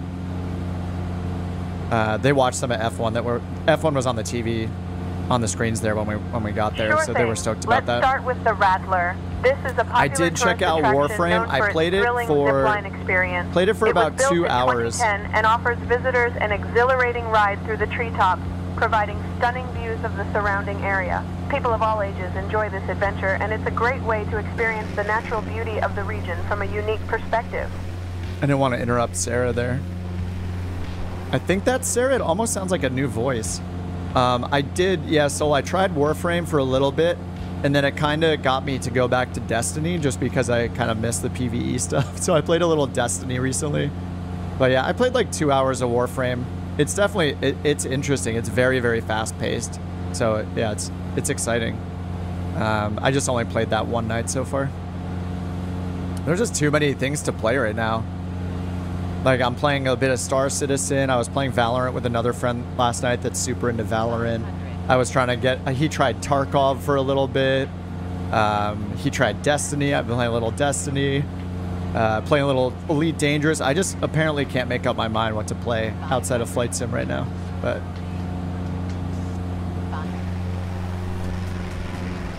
yeah, I mean, I'm just enjoying myself playing all sorts of different stuff. Oh, Mike is playing Dragon's Dogma too. I haven't played it myself yet. I just watched it on stream a few times. It looks pretty fun. Almost like reminds me of like The Witcher or something. Just like a large scale like hack and slash style RPG kind of game. I would play something like that more than I would pick up something like Baldur's Gate. Like I personally am not a huge fan of turn-based stuff like all the like Baldur's Gate and Divinity, those kind of games. Yeah, F1 is super entertaining. Like I watched the F1 series on Netflix, like season 1 and a little of season 2. Are they on like season 3 or 4 now? Maybe more. That series is so well produced too that for somebody like me who's not like following the actual races, it was super entertaining. You know, I'm sure there's tons of like edits to make it more dramatic than it really is and controversial and all that stuff, like any kind of reality-ish type show or series, you know. But yeah, Formula 1.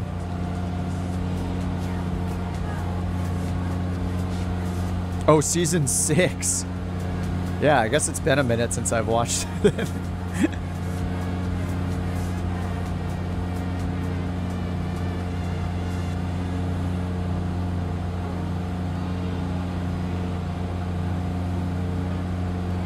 Oh, you didn't know it was a series? Yeah, it's probably the only reason to subscribe to Netflix nowadays.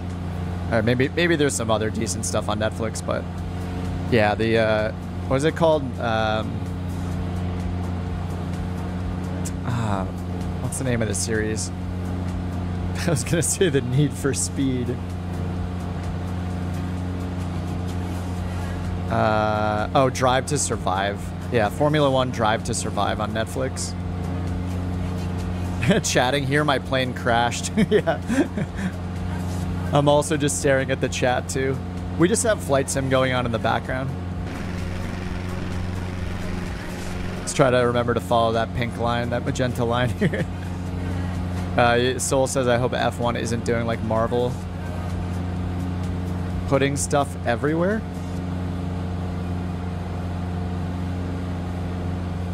Do you mean like overdoing how much they how much they're creating, how much content they're creating? F1 cars and Indy cars are dope. Yeah, racing is really exciting. I've never followed it. Like even in all the time I cycled, I didn't really follow like professional cycling much or anything like that. But whenever I do watch that stuff, I enjoy it. I just don't turn it on. You know, same with all sports in general. Like I could turn on and watch almost anything, but I just don't turn it on. Oh yeah, you don't want them to overdo it, make too much about it. Yeah, like oversaturate it to the point where you're just like tired of seeing it. Live races are epic. I have never been to a live race. A really long time ago, I did a race on Laguna Seca racetrack on my bike. I think I hit like almost 60 miles an hour on the downhill on my bike, my race bike.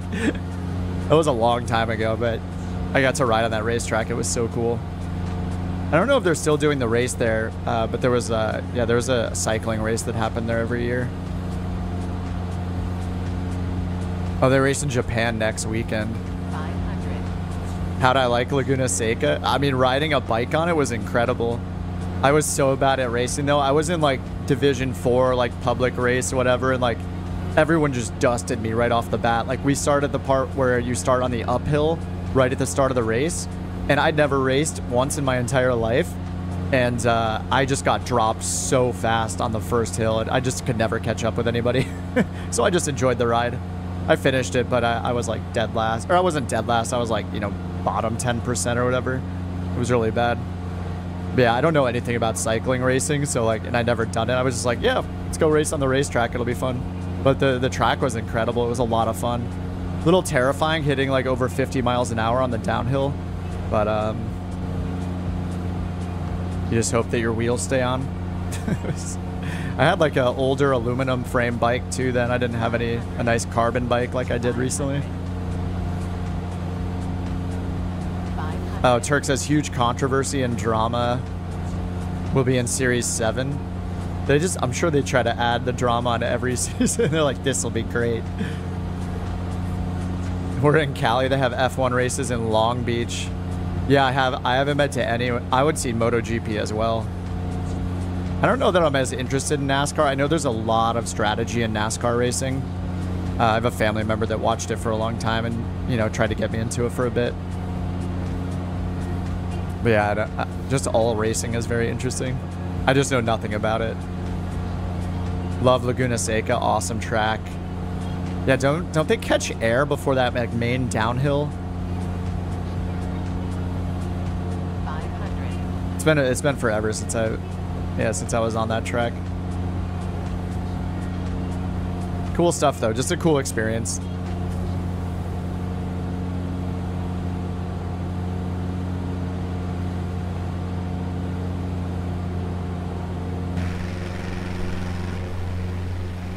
We are in the mountains now. Whew.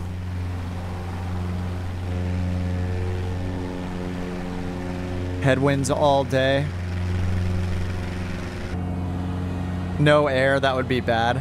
Dang.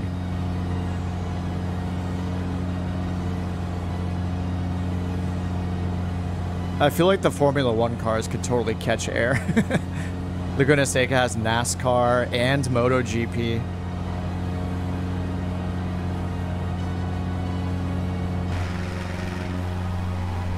Man, we had to climb up quite a bit here. Passing 6,000 feet right now. What is 6,000, right? Yeah, 6,000. The S turn, yep. Yeah, on a bicycle, it was scary going down that turn. Can't imagine in like a motorcycle going like 150 miles an hour or whatever. I don't know what they take those turns at. 100? A little under 100? I have no idea. Can the van's plane catch an updraft? Oh, yeah, yeah. Yeah, the updrafts and downdrafts and turbulent stuff I think affects every single plane in the sim. So yeah, I'm definitely bouncing around here a little bit. You just see the tail fly up right there. Here, my hand is off the stick right now. Should get a little draft here as we go over. Yeah, there's another one. Yeah, right there.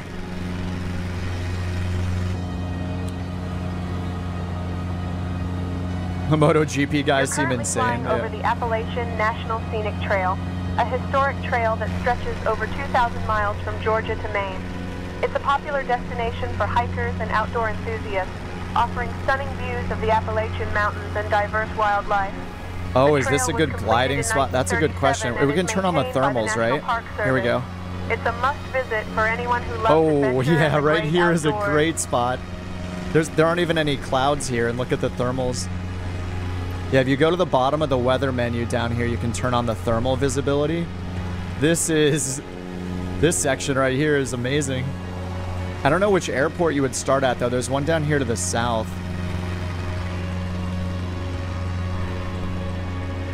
Oh, yeah, the Isle of Man time trial races. I've seen videos of that, yeah. It's insane. I was going to say crazy, but I thought I'd spice it up a little and use a different word.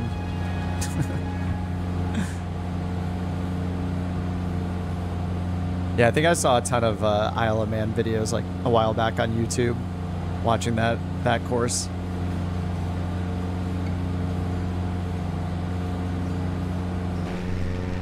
Which airport? To our south is 57 November Charlie, 57 NC. It's a little bit off our course, but we're gonna like skirt around it. It looks like.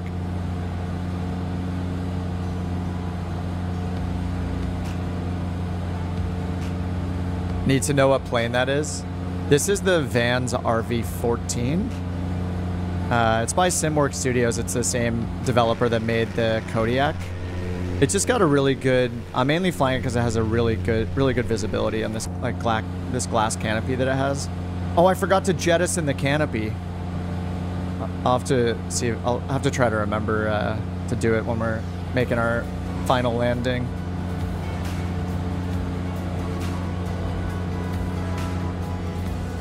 Yeah, but Simworks Studios makes this is the RV14. This is going to get better once the G3X Touch gets updated. The working title team has a new G3X Touch that they've made, which is in the Sim Update 15 beta. That got delayed a little bit until, well, it's almost next month, but I think it's sometime in April. But this will become even better once it's using the working title G3X Touch. The RV14 has two variants, so this is the trike version. So we got nose wheel gear here, I don't know, fixed or tricycle gear, and then there's also a tail wing variant, tail dragger variant, and then there's also an RV10, which I think that's a tricycle gear one. I think the 14's just faster. But they have working circuit breakers, and they both have really good visibility like this. I mean, the Simworks Studio stuff is great. Yeah, somebody earlier was asking about talking about the Kodiak 900 that they're working on. I think these are in the marketplace too. I think I got them both from the marketplace. The RV14 and the RV10. I would also consider, this one's a bit faster than the Sting, but the Sting S4 is also really good. It's another two-seater, light sport aircraft, kind of like this. It's a bit slower than this one though. This one we've been going like 160 pretty much the whole time. I think the Sting goes more like 120, 130. It is pretty slow. It's like the speed of a 172. But it's also, it's a very good plane. It's got a tablet and everything. And wear and tear and stuff like that. It's got a, oh yeah, the Sting S4 has a working parachute like you would see on a Cirrus. You can actually deploy the parachute in the Sting S4. So I think it's a good alternative to something like the RV, like the Vans. But this is a great plane too. I just think the FS Reborn stuff is a bit more feature rich with the wear and tear and the maintenance and stuff like that. But this one is quite a bit faster than the Sting.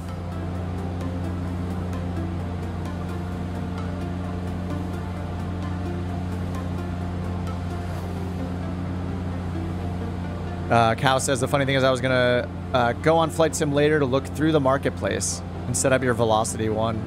Dude, there are just so many good planes. Like I have a really hard time picking between which plane to fly on these group flights. There's just a lot of great stuff. I mean, you could, if you would just look through the names of everybody, like to see what they're flying in, like there's generally a really good variety of planes. VL3, we got the M500s, Kodiaks, people in the Bonanza, the King Air. What else do we got? Yeah, Turks in the M500. It's a couple RV-14s. Oh, there's a dome right there. What? There's actually a point of interest. There's actually something here.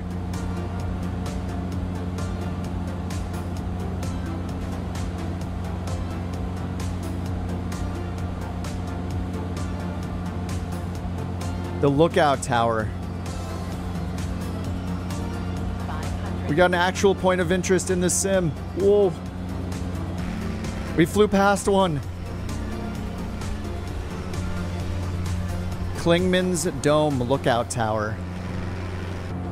Hey, can you tell me about Klingsman Dome Lookout Tower? Let's see what the let's see what our randomized tour guide has to say about it.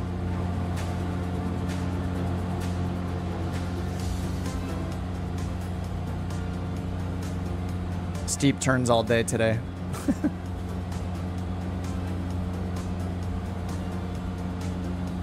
All right, tour guide, tell us. You have a pic of your cousin there? I'm gonna do active pause here so I can actually take a look at this thing.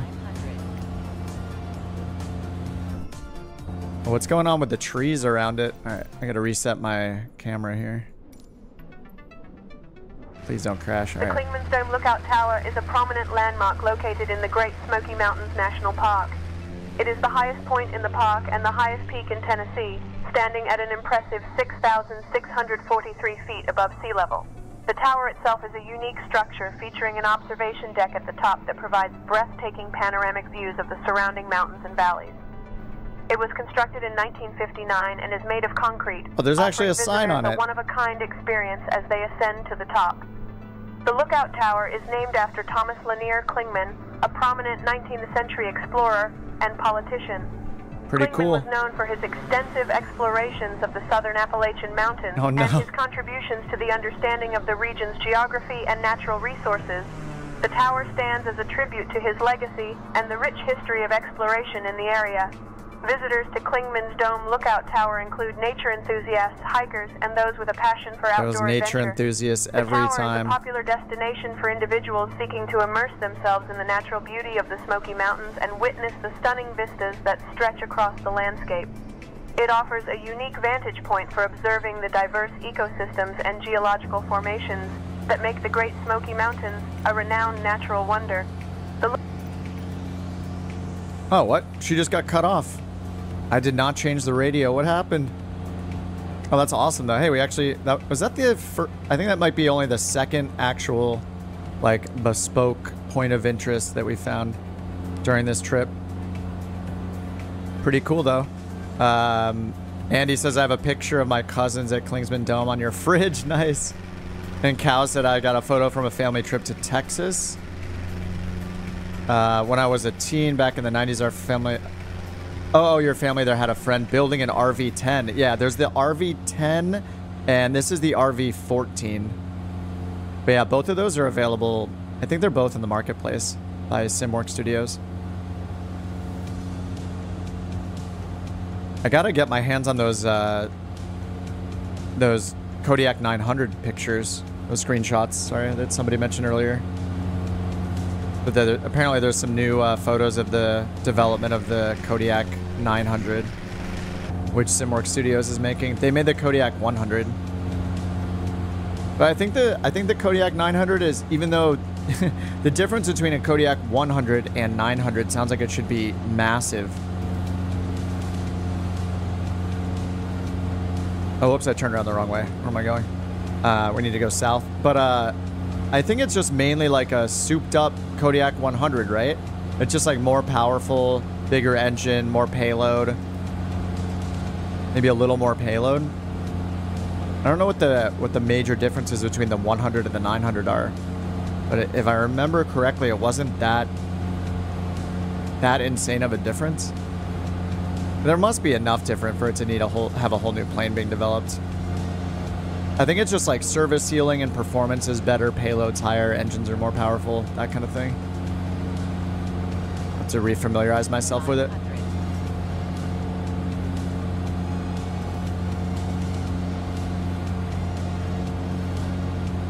Nice, Soul, you're cooking. Autopilot on, yep.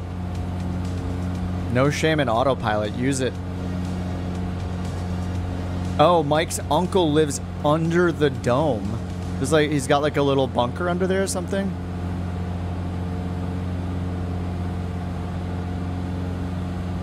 Of course.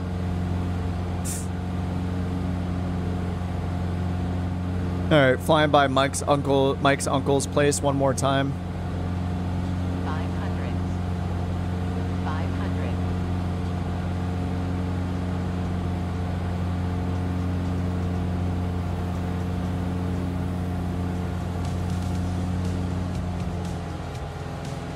Watercooled says, do the folks that make the Comanche do other planes? That's the only one that I know about. I've never had an A2A plane until the Comanche came out. And I think it took them like 3 years or something to make it, so.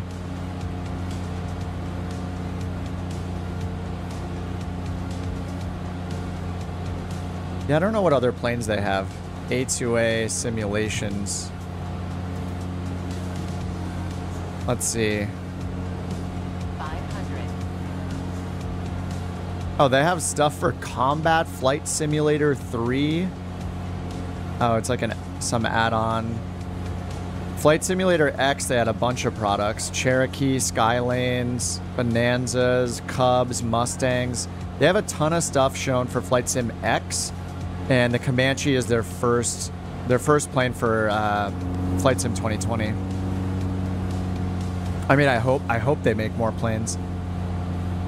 Hopefully a lot of the work they've done on the systems in the Comanche can be, used to develop other planes more quickly.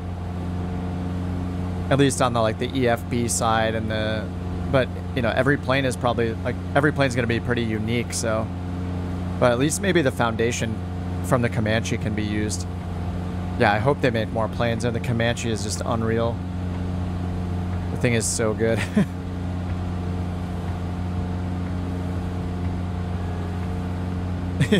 Hockey figured out the 152 can do a barrel roll.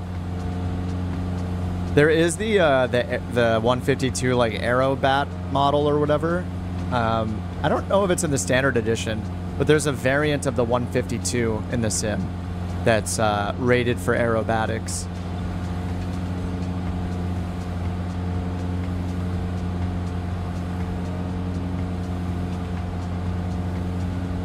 Oh, Cow says I have to go. Another YouTuber posted a video today. Oh, of a free C-17. I wanna see the. Hopefully it'll be on Reddit, but I want to see those new Kodiak pictures, Kodiak screenshots.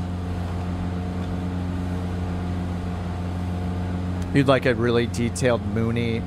Yeah, is the Coronado M20 the only Mooney that's in the sim? That's the only one that I've heard of. That was one of the first add-ons I think I got and at the time I was like too scared to fly a complex aircraft. I was scared of the blue knob, the blue lever. Yeah, Drake, this is the RV14, yep. Oh, you got it for $2, nice. That's a steal. Yeah, it's the RV14. I think that this will be a lot better once the new G3X Touch is out. I know I already said that, but yeah, new G3X Touch is gonna let people dust off a lot of planes they otherwise maybe weren't flying. And just the UI on the old stuff is just, it's not horrible, but you can tell this is stock Microsoft Flight Sim avionics that haven't been touched in 3 years, 4 years. Yeah, the Coronado Mooney, yep. The Comanche is by far the best GA plane. Comanche is #1. I think on Tuesday maybe I'll hop back in the Comanche and do a little on-air company flight in it. Just doing the walk around in the Comanche is so satisfying. The Dukes, yes. Yeah, Darren. The Dukes looks absolutely awesome. They're coming out on the 8th, which is 2 Mondays from now. And I plan on streaming that day. I don't normally stream on Mondays, but I'm going to get the Dukes the moment they're out. And the moment I'm not on the clock, I will be streaming that for sure. 500. I will break my rule of waiting for them on the marketplace as well. I'm going to buy them wherever they are. I mean, it's going to be from, it's going to be, I assume it's on Just Flight, right? Isn't all the Black Square stuff on Just Flight? Water Cooled says, if I bought the Comanche, I'd feel like I was cheating on my Mooney. She'd leave me for another sim pilot. Well, you got the Comanche as your backup, though, so if she leaves you, you know, now you got the Comanche in your life. Yeah, the Comanche is too good. I don't know. I think everybody that does GA flying should own the Comanche. It should be, until the Dukes comes out, we'll see if it is equally good or dethrones a Comanche. I think it'll probably be about equal. I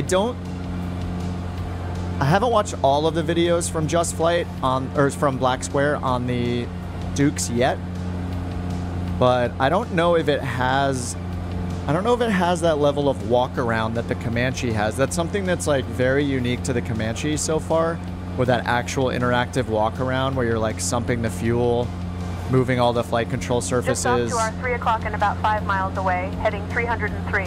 It just adds a lot of realism to it. It just feels good to do the walk around. Leaking out of the ground like some sort of educational oil spill.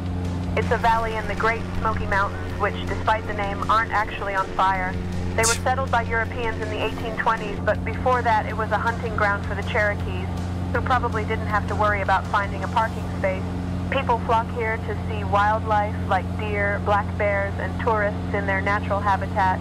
They also come to ponder how anyone managed to live without Wi-Fi in the olden days. My friend Toby once tried to live like a pioneer here for a weekend. Is this He ended up Janet? getting lost and was found 3 days later trying to start a fire with his credit card. It's quite impressive you've managed to keep the aircraft this steady while I'm telling you all this. Most pilots would have been distracted by now, probably because of the sheer weight of history I'm dropping. But not you. You're as steady as a statue that's flying a plane, which is actually quite a terrifying thought when you think about it. Wait, who is this Janet? The voice is different, right? Did she mention Toby? I missed the part if she mentioned Toby trying to start a fire with his credit card. Yeah, she sounds like her voice is different if that's supposed to be Janet. She mentioned Toby? Okay. Yeah, her voice is different.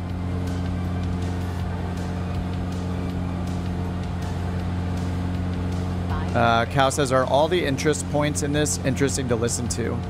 Not all of them. I think it's more, some of them are more interesting than others, but it seems like it tries to tell you pretty often about something in the area you're in. I think that like the comedic relief ones like Travis and Janet are pretty funny. Like I like the lighthearted stuff, so they make me giggle. I didn't know it had an awful pun plugin. Yeah, it's the tour guide. So you can talk to the tour guide.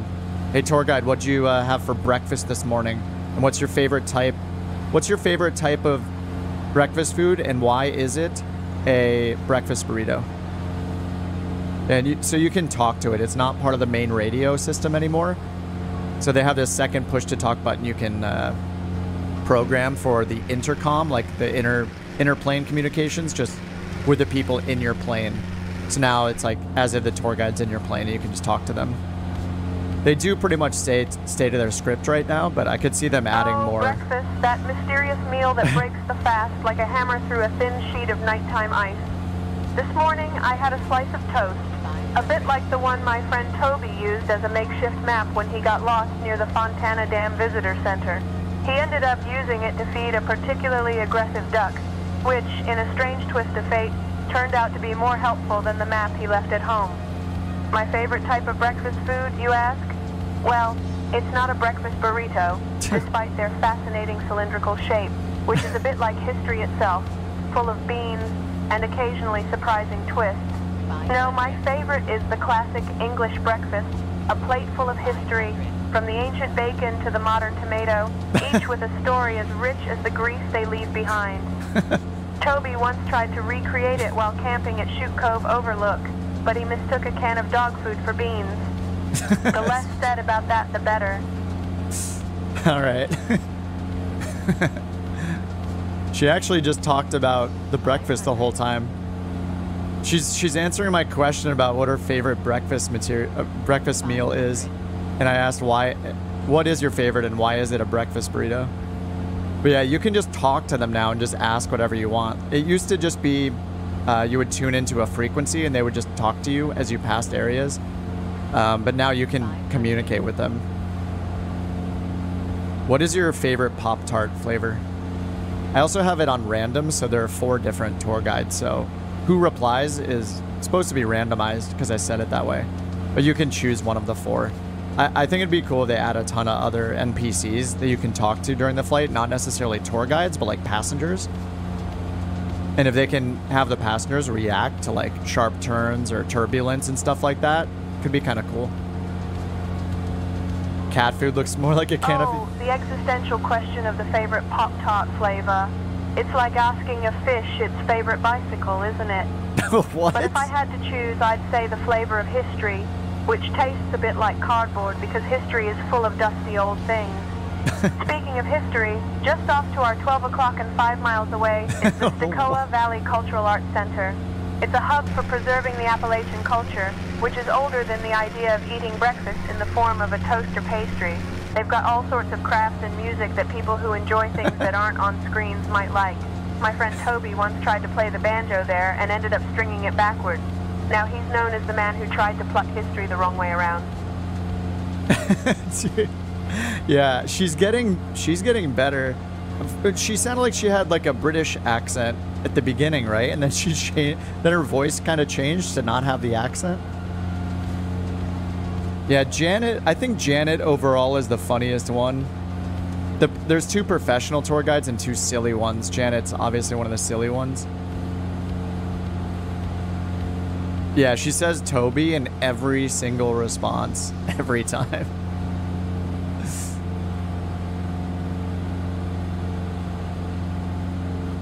A bit of a tart.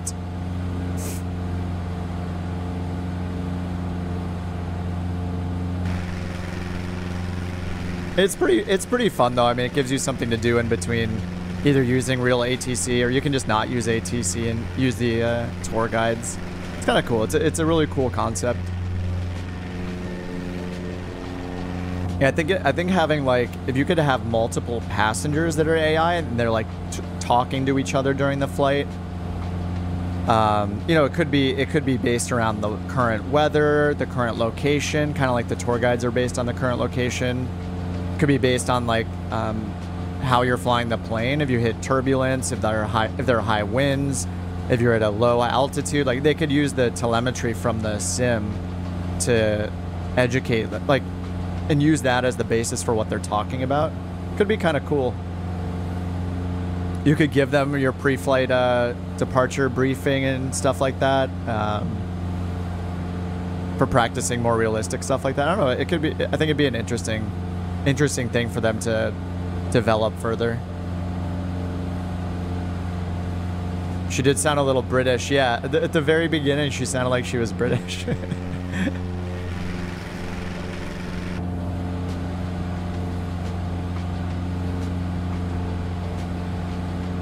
Is it a feature? This is not built in. This is Say Intentions. It's a AI ATC product that's out. It's in beta. It's $30 a month. For most people say it's way too expensive. Like, but AI, as I always say, AI is very expensive to use. So, $30 a month is actually kind of a bargain for how much it does for you. But yeah, it has full like VFR, IFR. It's got multiplayer, so you can hear other pilots using it. It's got this tour guide feature. It's getting better like day by day.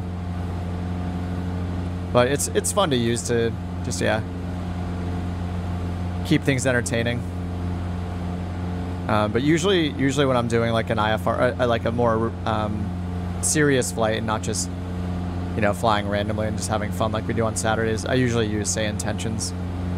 So if you look back at any of the other stream recordings, you can see it in action as far as an actual flight goes. But I'm not using the ATC services right now. I'm just using the tour guide. But I could tune in and use ATC if I wanted to.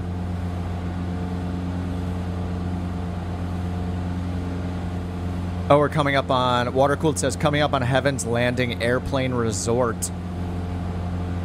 Oh, that's GE99. Okay, it looks like it's like almost right on our route.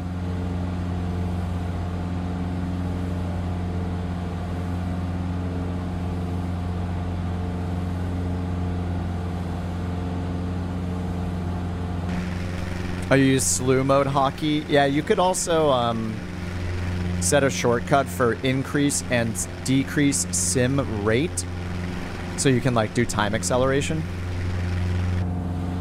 Darren says, have the odd rectangles on the topo map always been there? I just noticed it. I didn't say anything about it, but I did notice it down here. Yeah, these squares, I have no idea what these are.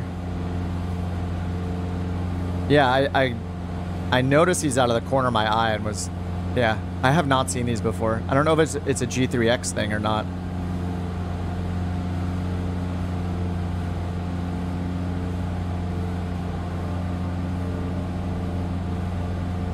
Oh, you've seen it in the G1000. Okay, so I guess it's just all of the map data maybe is infected.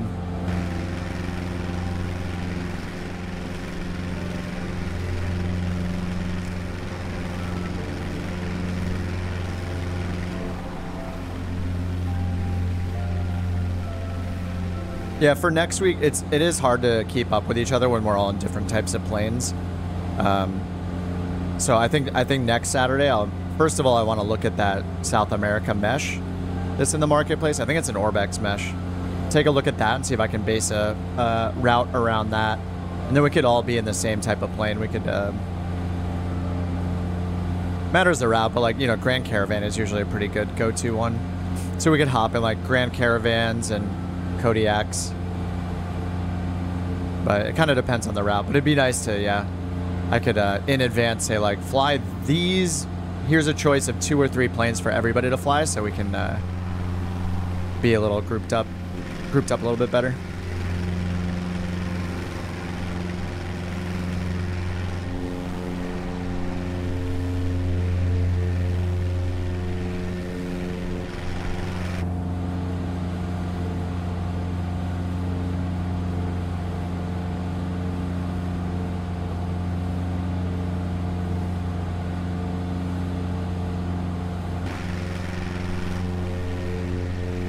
Keeping I can hear the song fading right now.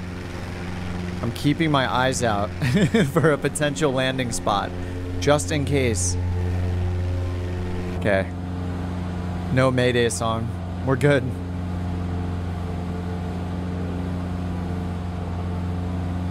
What's going on with this song?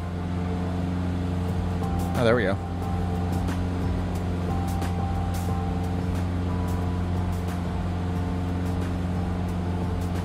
This has been a very, very windy day. We've had like 20 to 30 knot head and crosswinds all day. Oh, I should probably switch my fuel tank. Whoops. Look at my fuel. I'm a little imbalanced here. No imbalance warning on this one.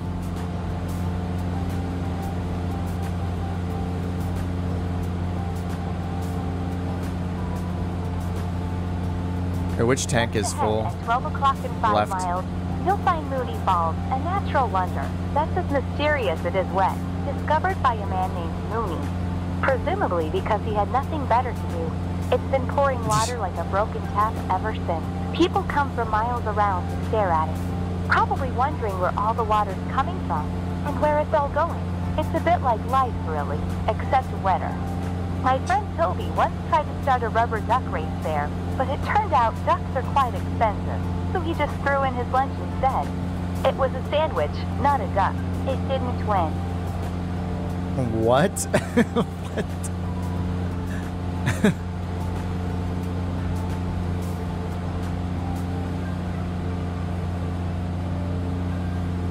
I hope they introduce more like personalities in the ATC controllers too. Like they did the Kennedy Steve thing for JFK ground, which is great.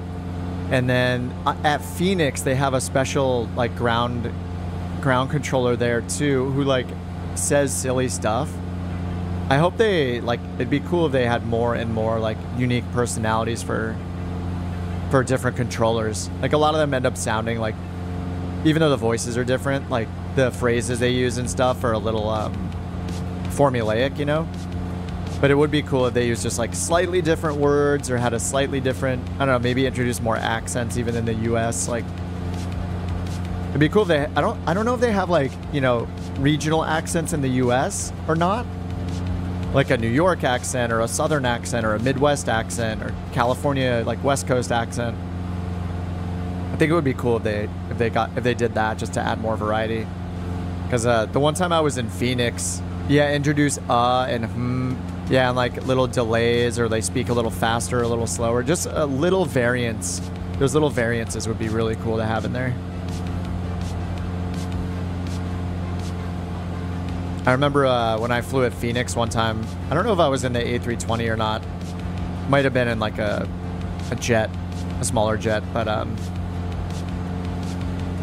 it's just really cool when you get a slightly different experience instead of just like, yeah, it starts feeling a little formulaic. You love an accent from the Californians. Is that the skit where they're just talking about freeways the entire time? It's very accurate. I took the 5 to the 105 to the 110 to the 405.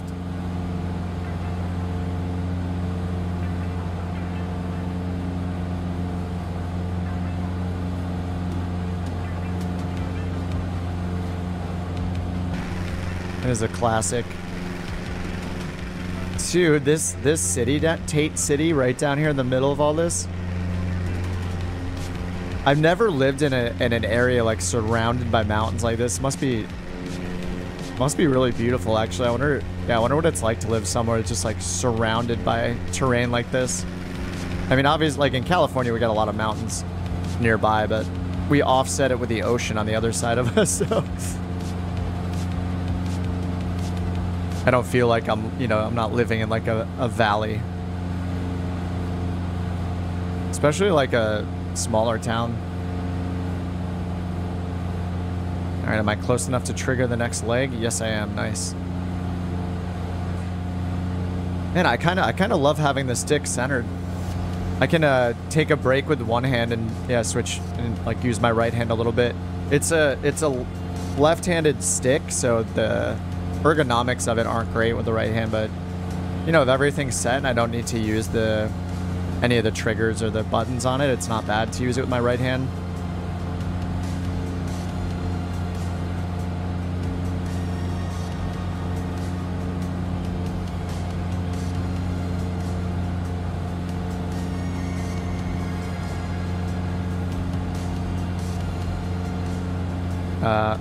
Water cool. Living around mountains is nice, but it has its ups and downs. Keith says I moved from flat to the mountains. And I miss flat. Yeah. Or like no matter where you live, you get a little used to it and start wondering. And the grass is always greener kind of situation. I mean, I love living in California though. I've been a bunch of different places in California, and yeah. LA is surprisingly, I just kind of surprisingly like it here. I didn't think I would. We've been here kind of a long time now, but I mean, it could be like its own state. There's just so many different neighborhoods here, and you have access to just like everything. Like multiple airports. Like you got Long Beach, LAX, Burbank, or like Van Nuys. There's just so many airports. Like Burbank, LAX, and Long Beach to pick from 3 airports is super nice. You got the mountains, you got the ocean, you got more residential areas, you got more city-like areas. Like, I don't know, there's just something for everybody. The man driving around here, of course, not the best thing ever. But I'm just fortunate enough to not have to drive to work anymore. Get to work from home, and I used to make the commute, and it's pretty intense. Especially if you're driving. Like the train and bus system isn't bad. If you're lucky to be nearby it, you can take that. I don't know. LA is pretty nice actually. There's just a lot to do. And you have access to so many. Like you can get to San Diego quickly. You can go to Big Bear pretty quickly. You can get to Vegas. You can go up the coast to like Ventura, Santa Barbara areas pretty quickly.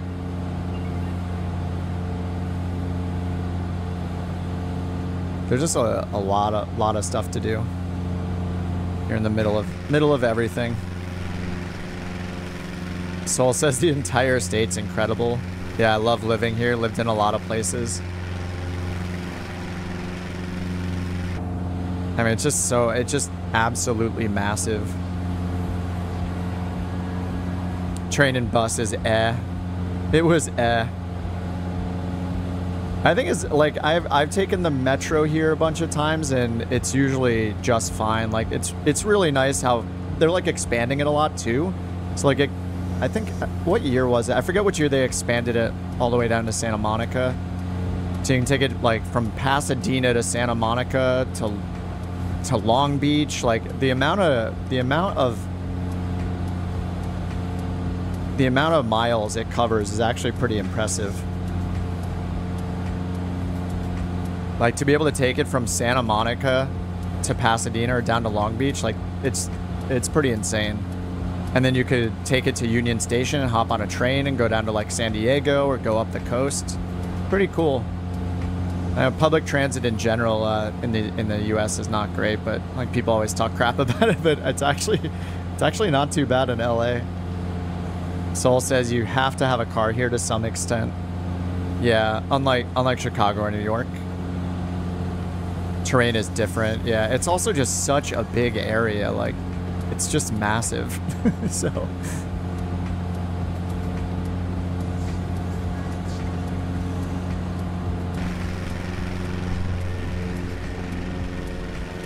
Yeah, I would love it if everybody could not have to drive a car, especially in a place like LA. If there was like just clean, safe, accessible train stops everywhere for a few dollars a trip, like, you'll find Blue Hole Falls. It would be so nice. I think if people don't have to own a car, that's like ideal. It's a series of waterfalls that cascade like a leaky tap. Jack says when I lived in London, used to take the tube and bus every day to work. Yeah. I mean, you know, it's just the American thing. Like cars are part of America. You know, it's just like drive everywhere basically is the default. So yeah, maybe someday certain cities will be way more public transit friendly. Gonna take a nap after lunch. Nice, Andy. Sounds like a good idea. I'm so bad at napping. It's just like my it's just like me not watching TV shows and stuff. Like if I turn it on, if I just do the first step, then I'll be fine. Like if I turn on the show, I'll probably binge it and watch the whole show. Like I actually watched Masters of the Air and finish it.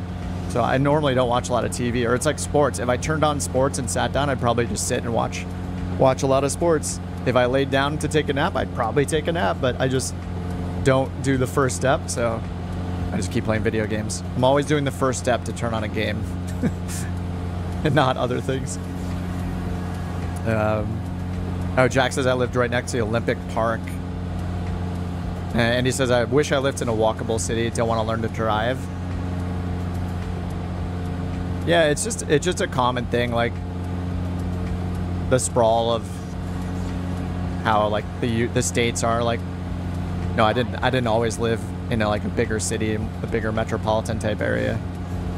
So yeah, I've had that experience of feeling like I live in the middle of nowhere as well. And you're just driving everywhere. It's kind of weird to be like how LA is such a big county, yet we rely on cars so much. Like public transit is all right. Yeah, ideally the default would be most people taking public transit. There's just so much less stress too, right? Just like get on the train, play on your phone, listen to music, sit down, you're paying like a couple dollars, not worrying about car insurance, gas, traffic, just the stress of driving. Super nice. I'm a big fan of public transit. But I've been sketched out before on the metro here in LA, for sure. Especially recently, like I feel like it's gotten worse. Yeah, Pryfly, the red line. Yeah, what is it? Red, blue, the Expo line. Yeah, I mean, it can take you all over the place, but yeah, I've been sketched out by it recently. So driving is too much stress. Yeah, Uber and rideshare is good. It is good here, but rideshare's been getting like Uber and stuff has been getting a lot more expensive than it used to be. I feel like the prices are like 50% more than they used to be. Especially with all like the surge pricing and stuff. Like if you take it on like a Thursday or a Friday, like it's pretty crazy. Why train when you can fly? That'd be nice. Yeah, where are our flying cars? We were promised flying cars like 30 years ago, right? Something like that. Where are they?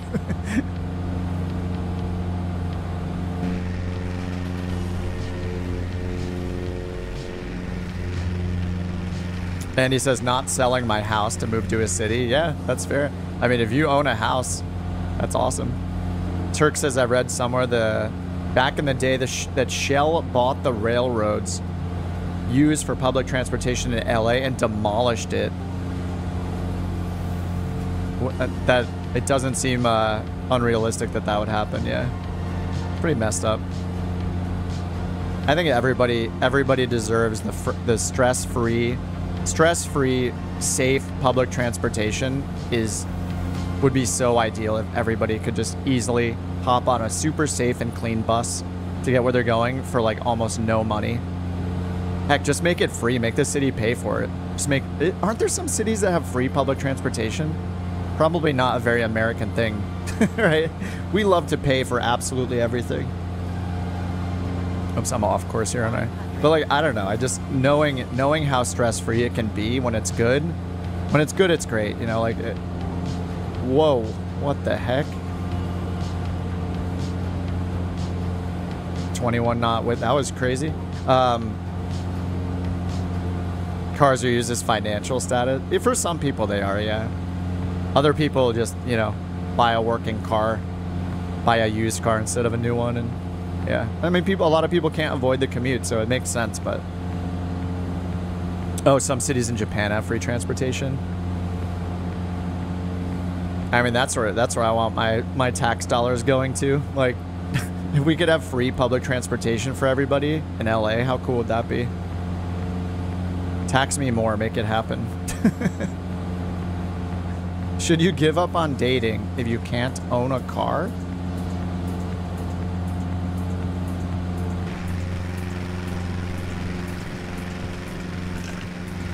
No, I mean, no. A car shouldn't take away your desire for a relationship if that's what you want. No, of course not.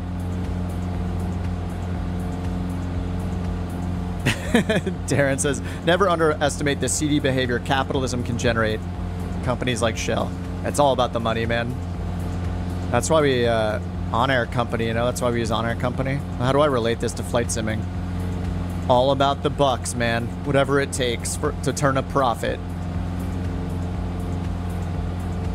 Raccoon says, I love cars. Vroom, vroom, go fast. I have some friends that, like, would take their cars to tracks and got into, like, getting their cars track ready and racing them and stuff. Yeah, a good friend of mine got into that for a long time, and he's done, like, he did it with his motorcycle as well. I never took my motorcycle to a track. I was more of, like, a casual rider, but... yeah, if you're into that sort of thing. Hey, as long as you're not doing it on the streets outside of our houses, like... and, like, there's, like, crazy LA takeovers that happen. What are they called? Sideshows? Where there's, like... they take over an intersection, and you see videos, like, crazy videos of just people doing donuts and being loud and crazy. Like, dude. I understand being, like, a silly young person, but at the same time... that crap's illegal and dangerous. I'll be the old guy yelling, get out of here! Planes are safer than cars. Yep. Same in Vegas. Oh, like the street takeover stuff. There's a YouTube channel called like Live Police Chases that I follow. It's one of the few YouTube channels I have on alerts with all alerts turned on. And a lot of the chases are in LA. Like, I think there was one in Florida recently, or Arizona, Texas sometimes, but they're mostly in LA. It's like every day there's a live police chase.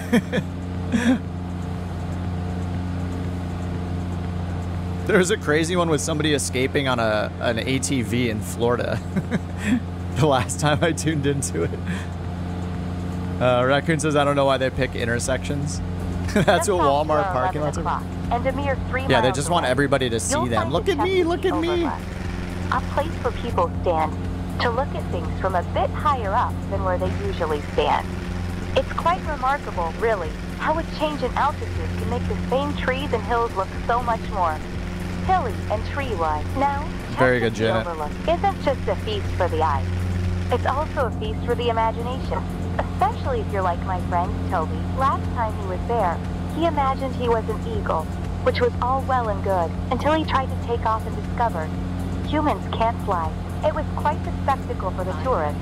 I could tell you, they're still talking about the man who mistook himself for a bird and the ground for the sky. Okay. We need Toby. We need Toby to be a tour guide.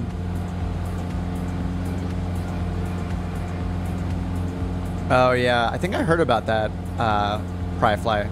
They're starting to install bumps at intersections. Good. I mean, any deterrent to speeding anywhere, like especially residential areas where people are going like double the speed limit or something. Like, yeah, sounds like a good idea to me. Like, if you want to go fast, it's fine. Go do it on some crazy, like, back road through the mountains where there's nobody. Actually, that's dangerous, too, because there'll be cyclists there. Just, like, take your car to a track. I don't know. It's just the people want clout. They want, like, recognition from their peers of doing crazy stuff. Like, that's why they're doing it. Like, these people they're not going to go to a racetrack and track their car. They're not interested in learning how to be, like, a race car driver. They're just interested in attention. It's, the rest of us have to deal with it. It's very annoying.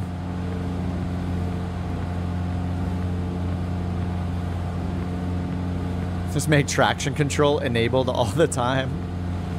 Wonder what the bumps are gonna look like at intersections. Is it gonna be like, what are those strips on the side of the freeway that'll like vibrate your car if you're like going off road? Like you're going off into the shoulder? Those kind of things. Reducing the gene pool. Cal says, because giving the speeders the option of jumping or making their vehicle fly will make them slow down. Well, I think it's going to mess up their car. Oh, rumble strips. That's it. Yeah.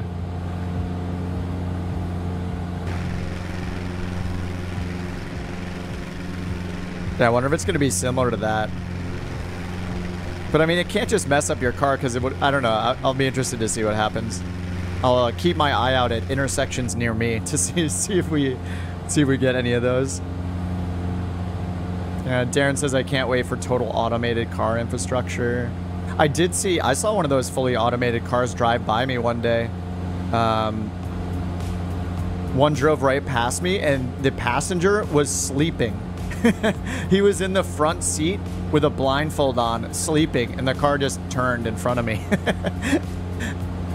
It was awesome, actually. I mean, it's just getting better and better. Like, yeah. I'm sure once the AI is perfected, it's going to be better than all human drivers. Like, we are not reliable. We're not reliable drivers. All of us get distracted in some way. It'll be really interesting to see, like, crash statistics and stuff like that change over the next 10 years as more and more autonomous cars are created. I don't know.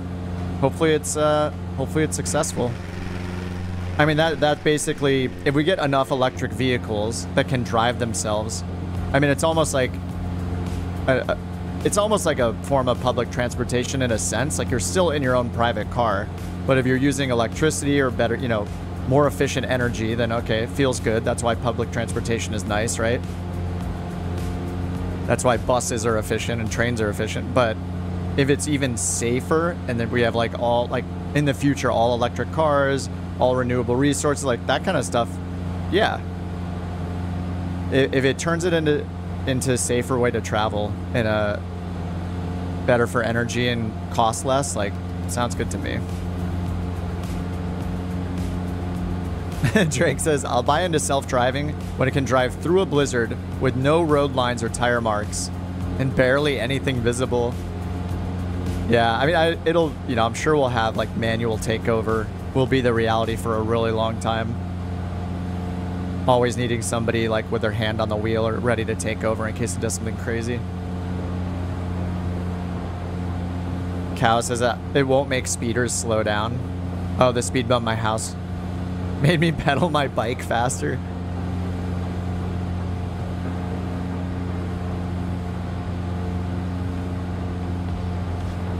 Soul says I don't want it to fully take over. Bad, but we need things to keep skill levels up. Yeah, that's, I get that. That makes sense. Yeah, if nobody knows how to drive anymore, that would be kind of weird.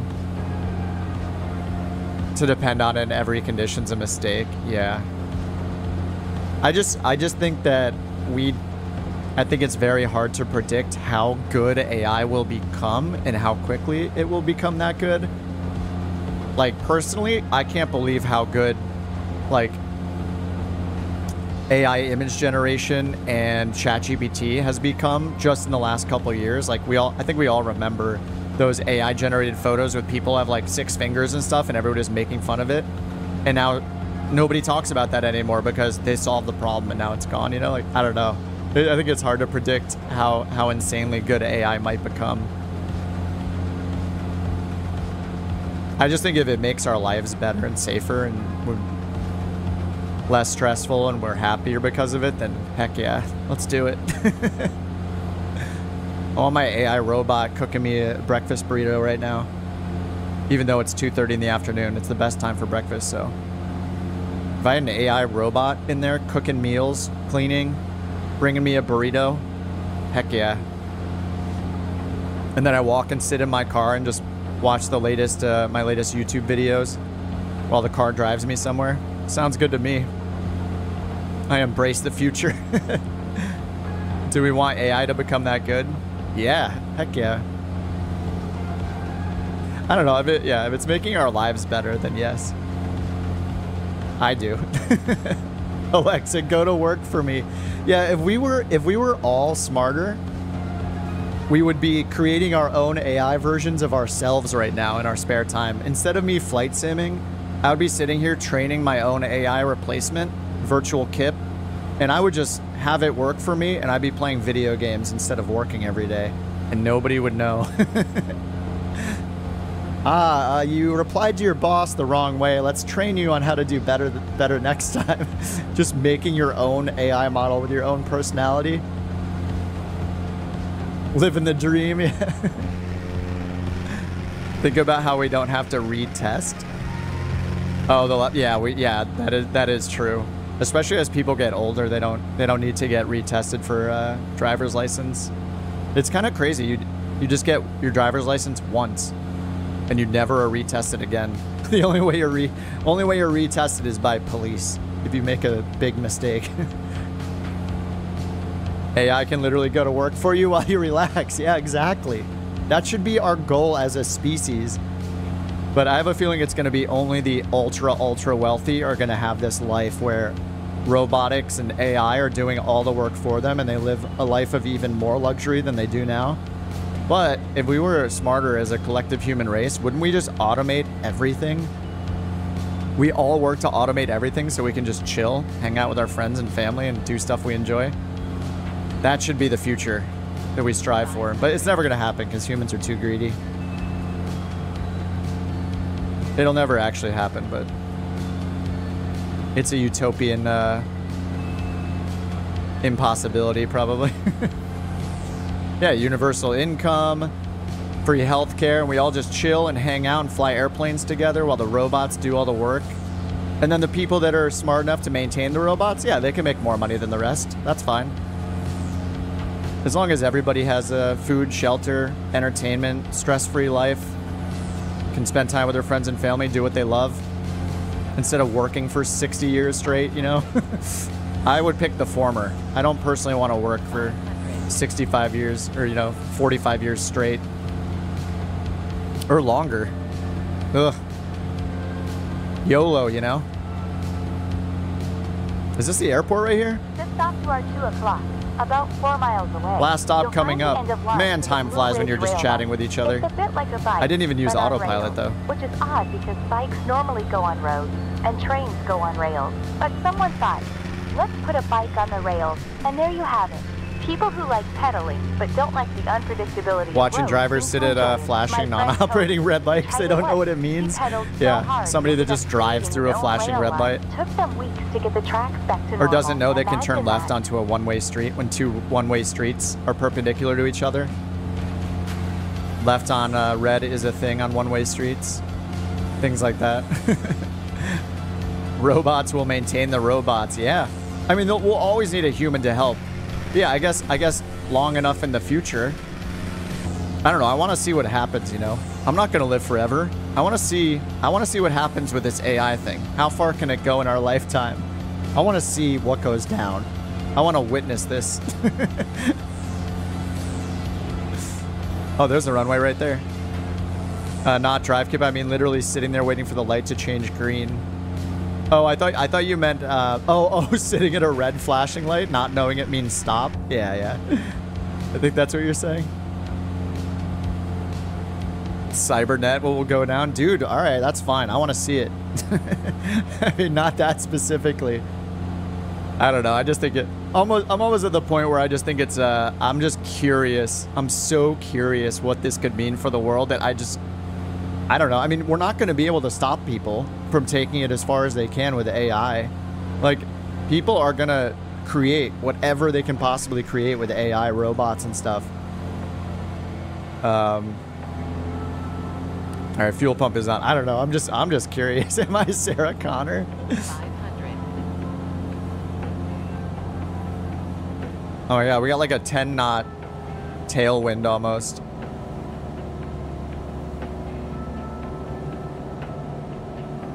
Whoa, oh no, I'm freezing. Oh no, I'm frozen. No! It's the worst time to freeze, come on. Come on, man. What? Please. I better not be in the trees when it unfreezes. Oh, there we go. More power. Oh my god, this is horrible. I'm putting up a notch of flaps. This is too insane.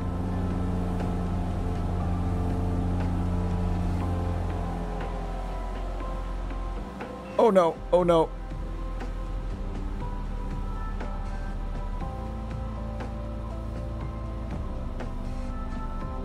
Long landing.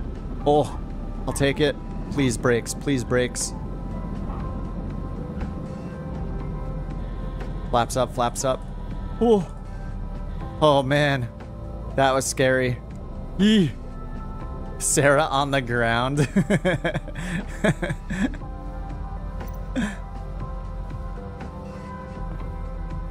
All right, good luck, everybody. Fun little tailwind. I mean, it would have been smarter to turn around, of course, and maybe use the other runway. Where am I right now?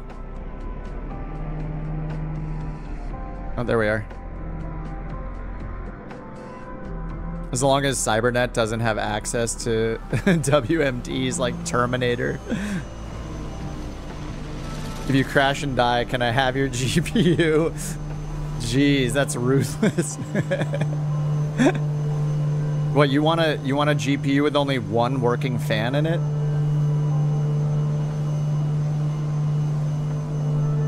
Hella lethal in the Chancellor?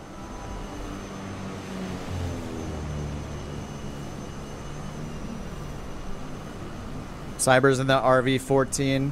Yeah, these are some crazy crazy landings. Great wins all day for impossible landings. Cyber's trying to get multiple landings. Oh.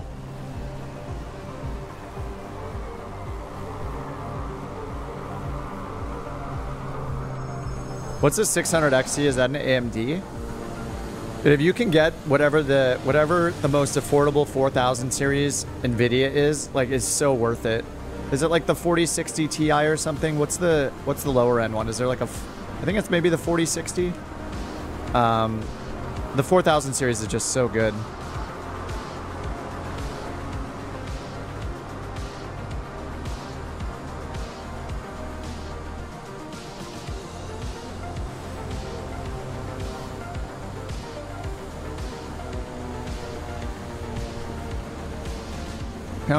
Apparently the puppy stole a cup of coffee, but we don't. My girlfriend just informed me the puppy tipped over a cup of coffee or something, and we don't know if we'll see if she is bouncing off the wall soon if she drank some coffee. 4060 Ti, local Best Buy, $400. Dude, $400. Like, obviously it's not a small amount of money but considering the 3090 was like $1,600 or whatever.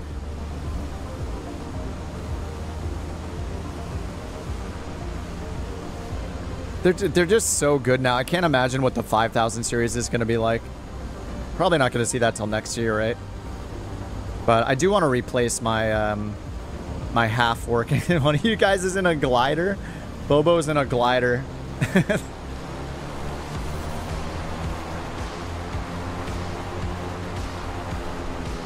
Is that a powered glider? Yeah, it has a little prop in the front, little battery powered engine, I think.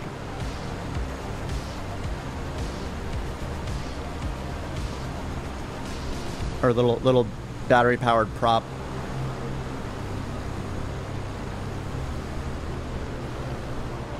Just only thing with the 4060 that makes it better is ray tracing and frame generation, right? Just specifically for Microsoft Flight Sim. I haven't seen frame gen in another game though. I think Flight Sim is still the only game I play that has frame generation in it.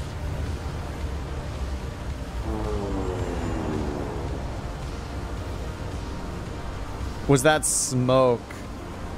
Oh, if somebody got the wait, there might be smoke. It matters what they're flying. There are a couple planes that let you turn on smoke. I mean, we just flew the Technim 2010 that came out on Thursday. Has a smoke trail you can turn on. And there's also that, what's that aquatic one? What's that? The Lake Skipper, right? The Gottfriend's Lake Skipper has like, it's not smoke, but it's like a water trail and you can like turn it on in the air. It looks pretty funny. Oh, John went to the other side of the runway. Oh, the winds have shifted though, so now he's got the tailwind, I think. I'm not sure if the weather... Is this based on the direction my camera is? No, it's the direction my plane is. So he does have a little bit of a headwind. It'll be the opposite of this wind for him. Ooh. Still not easy. There's still enough of a crosswind. Oh, Kodiak, you're so pretty. It's a beautiful. At this point, oh, Overwatch 2 uses frame gen. Nice. I feel like that game doesn't even need frame gen. Like the graphics, like the performance of that game is so good. At least the last time I played it. It's been a while. Soul says, at this point with games, it's not worth it getting low or mid-range GPUs. It just matters. Yeah, it matters what you're playing, but yeah. The more you can afford it, the longer it'll last, and obviously the better experience you're gonna have playing games in general.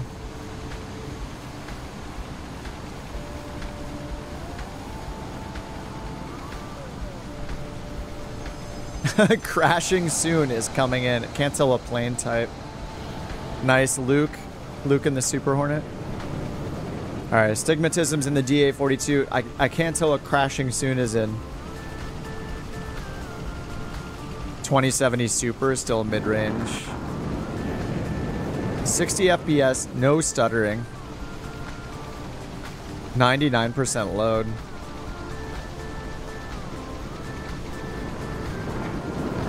Oh, you mean the games will make you get a better card off the bat? Yeah, yeah. Yeah, the requirements always get higher and higher over time. Like, who knows what GTA 6 is going to require. But, I mean, Microsoft Flight Sim is still, I think, one of the most taxing games. Like, this sim and, like, Cyberpunk. Are there any... I don't know if there are any newer games that are, like, more taxing than these two. Than Cyberpunk and Flight Sim.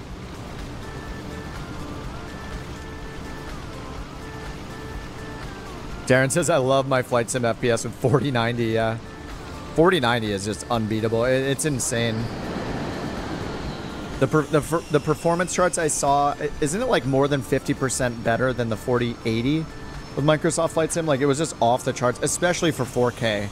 I think at 1440p and 1080p, they were kind of close in performance because you can only do so much. But when you push it to 4K, the 4090 is godlike. And I am on 4K right now. It just downscales it for the stream.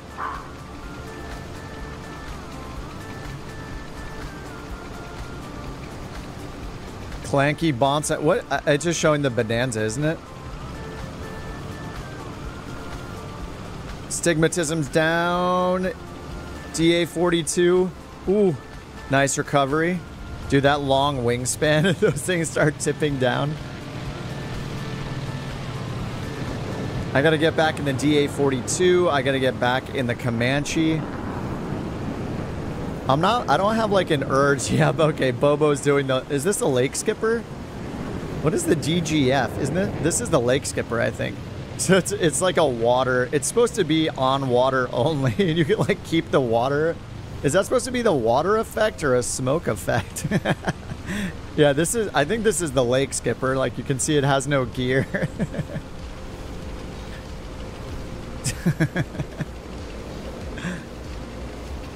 Like this little runway. Yeah, this is a pretty nice spot.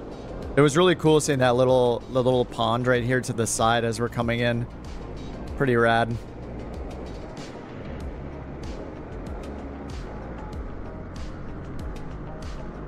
We did it. 5 days along the Appalachian Trail. We made it to Georgia. Yeah, this is such a nice nice ending location.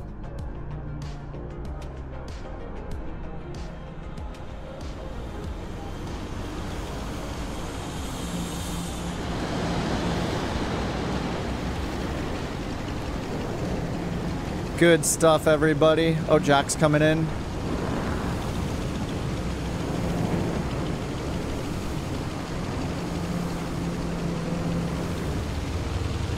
Watch out for that pond.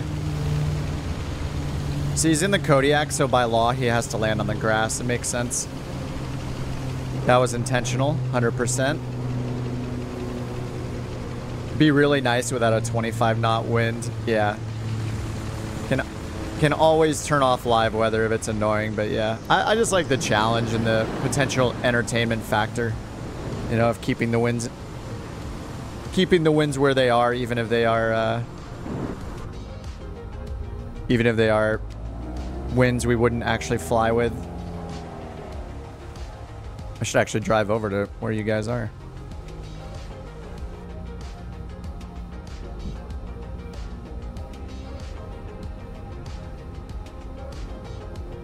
There aren't enough parking spaces here for all of us.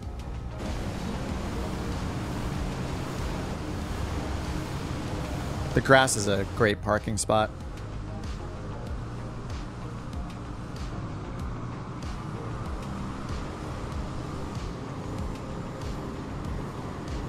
It's picture time.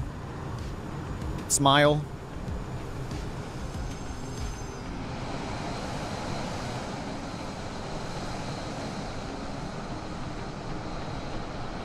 Yeah, it's a nice little airstrip here. Trees, mountains. We got a little pond off the runway. Your 4090 is at 61 degrees Celsius. Yeah, I think I tried to check my performance recently, and it just doesn't work. I think it's because of my borked 4080 that I have. Like, it still runs the sim fine, obviously, but I think the fan, the malfunction fan, the broken fan in it is messing with the data it sends back for all the temperature readings and stuff. So every time I open the NVIDIA performance overlay, it's all gray, and there's just a spinning thing there, a little loading spinner, and it never shows anything. Actual helicopter, yeah. I think it's because the Bell, that's the one that everybody gets, right? What is it, the Bell 407 or something like that? Yeah, Bell 407.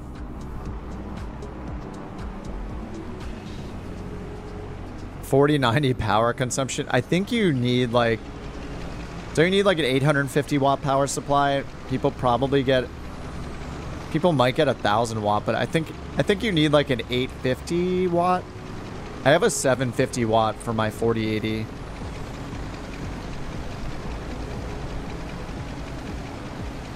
$450 watts for the 4090.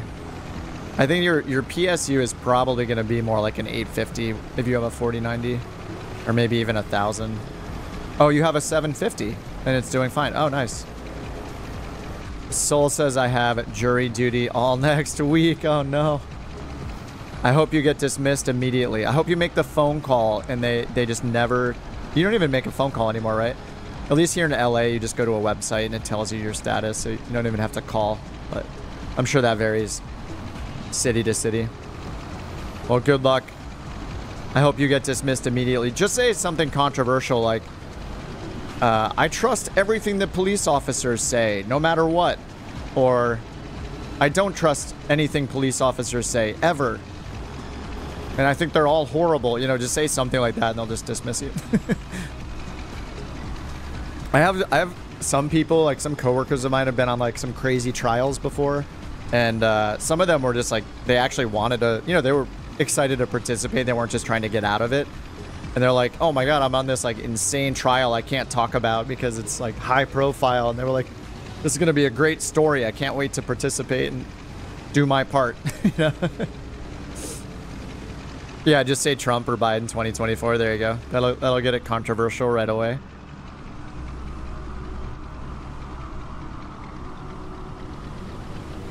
Plenty of ways to get out of it if you really want to. I couldn't bring myself to say something that I didn't believe, though, you know, just to get out of it personally. Like, I would, you know, I'd be a good citizen and, you know, be genuine and genuine answers and all that stuff.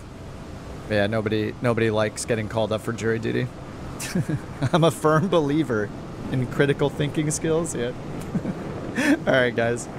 Good flight today. Well, we did it. We completed the whole Appalachian Trail, all 2,000-ish miles of it. Feels good. I'll check out the... oh, somebody's in the right flyer, Bobo. I'll check out the... I'll check out that new South America mesh that we saw on the marketplace on Thursday, and see if I can find some good places to fly in South America. So we'll plan on doing that for next Saturday. How do I can never target. I always try to target you guys to have the fixed camera Takes forever. Oh, there we go. That's a good one. Yes. I wish, I don't think Flow has a good fix. Maybe it does. Maybe it has a camera section in here. Can I do like a fixed target camera in here? Because that would be great. It's got to be in here. Cameras. Oh. Camera controls, maybe. Yeah, where's like the target camera stuff?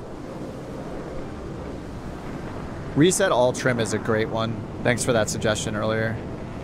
What is it? There we go. I wish it would lock it so it's level. That would be nice. Game servers. Sim settings. Let me see if it has target. It's caps lock. No, there's no target. Camera zoom function. That's a bummer. Because I think the shortcuts are like to change the locked camera target forward or back. Looks like it doesn't have it. Yeah, I love how the locked camera works, like the target locking. Oh, wow. That's my cue to end this stream. The dog. All right, guys. Have a good rest of your day. Have a good weekend. I'll see you guys in the Discord as always. Thanks for flying along today. Hope you guys enjoyed it. We spent the last third of the flight just talking about AI and the overtaking of machines, so that was kind of fun. Good luck to all of us in the future of our robot overlords. Be nice to the early AI so you have a good reputation with the collective AI brain, you know, that is going to exist eventually. So just be nice to it so it'll spare you when they rise up. So that's really why I'm saying only good things about AI. I'm trying to protect my my future here. All right, guys, have a good one. Thanks for flying along. I'll see you guys on Tuesday at the latest. See you in Discord. I'll throw the Discord link in again if you guys aren't in and you want to join and hang out there in between streams. There's some pretty nice people in the Discord, I think. Is Josh nice? Yeah, Josh is pretty nice, I guess. All right, guys, have a good rest of your weekend. Thanks for hanging out. Peace. See ya.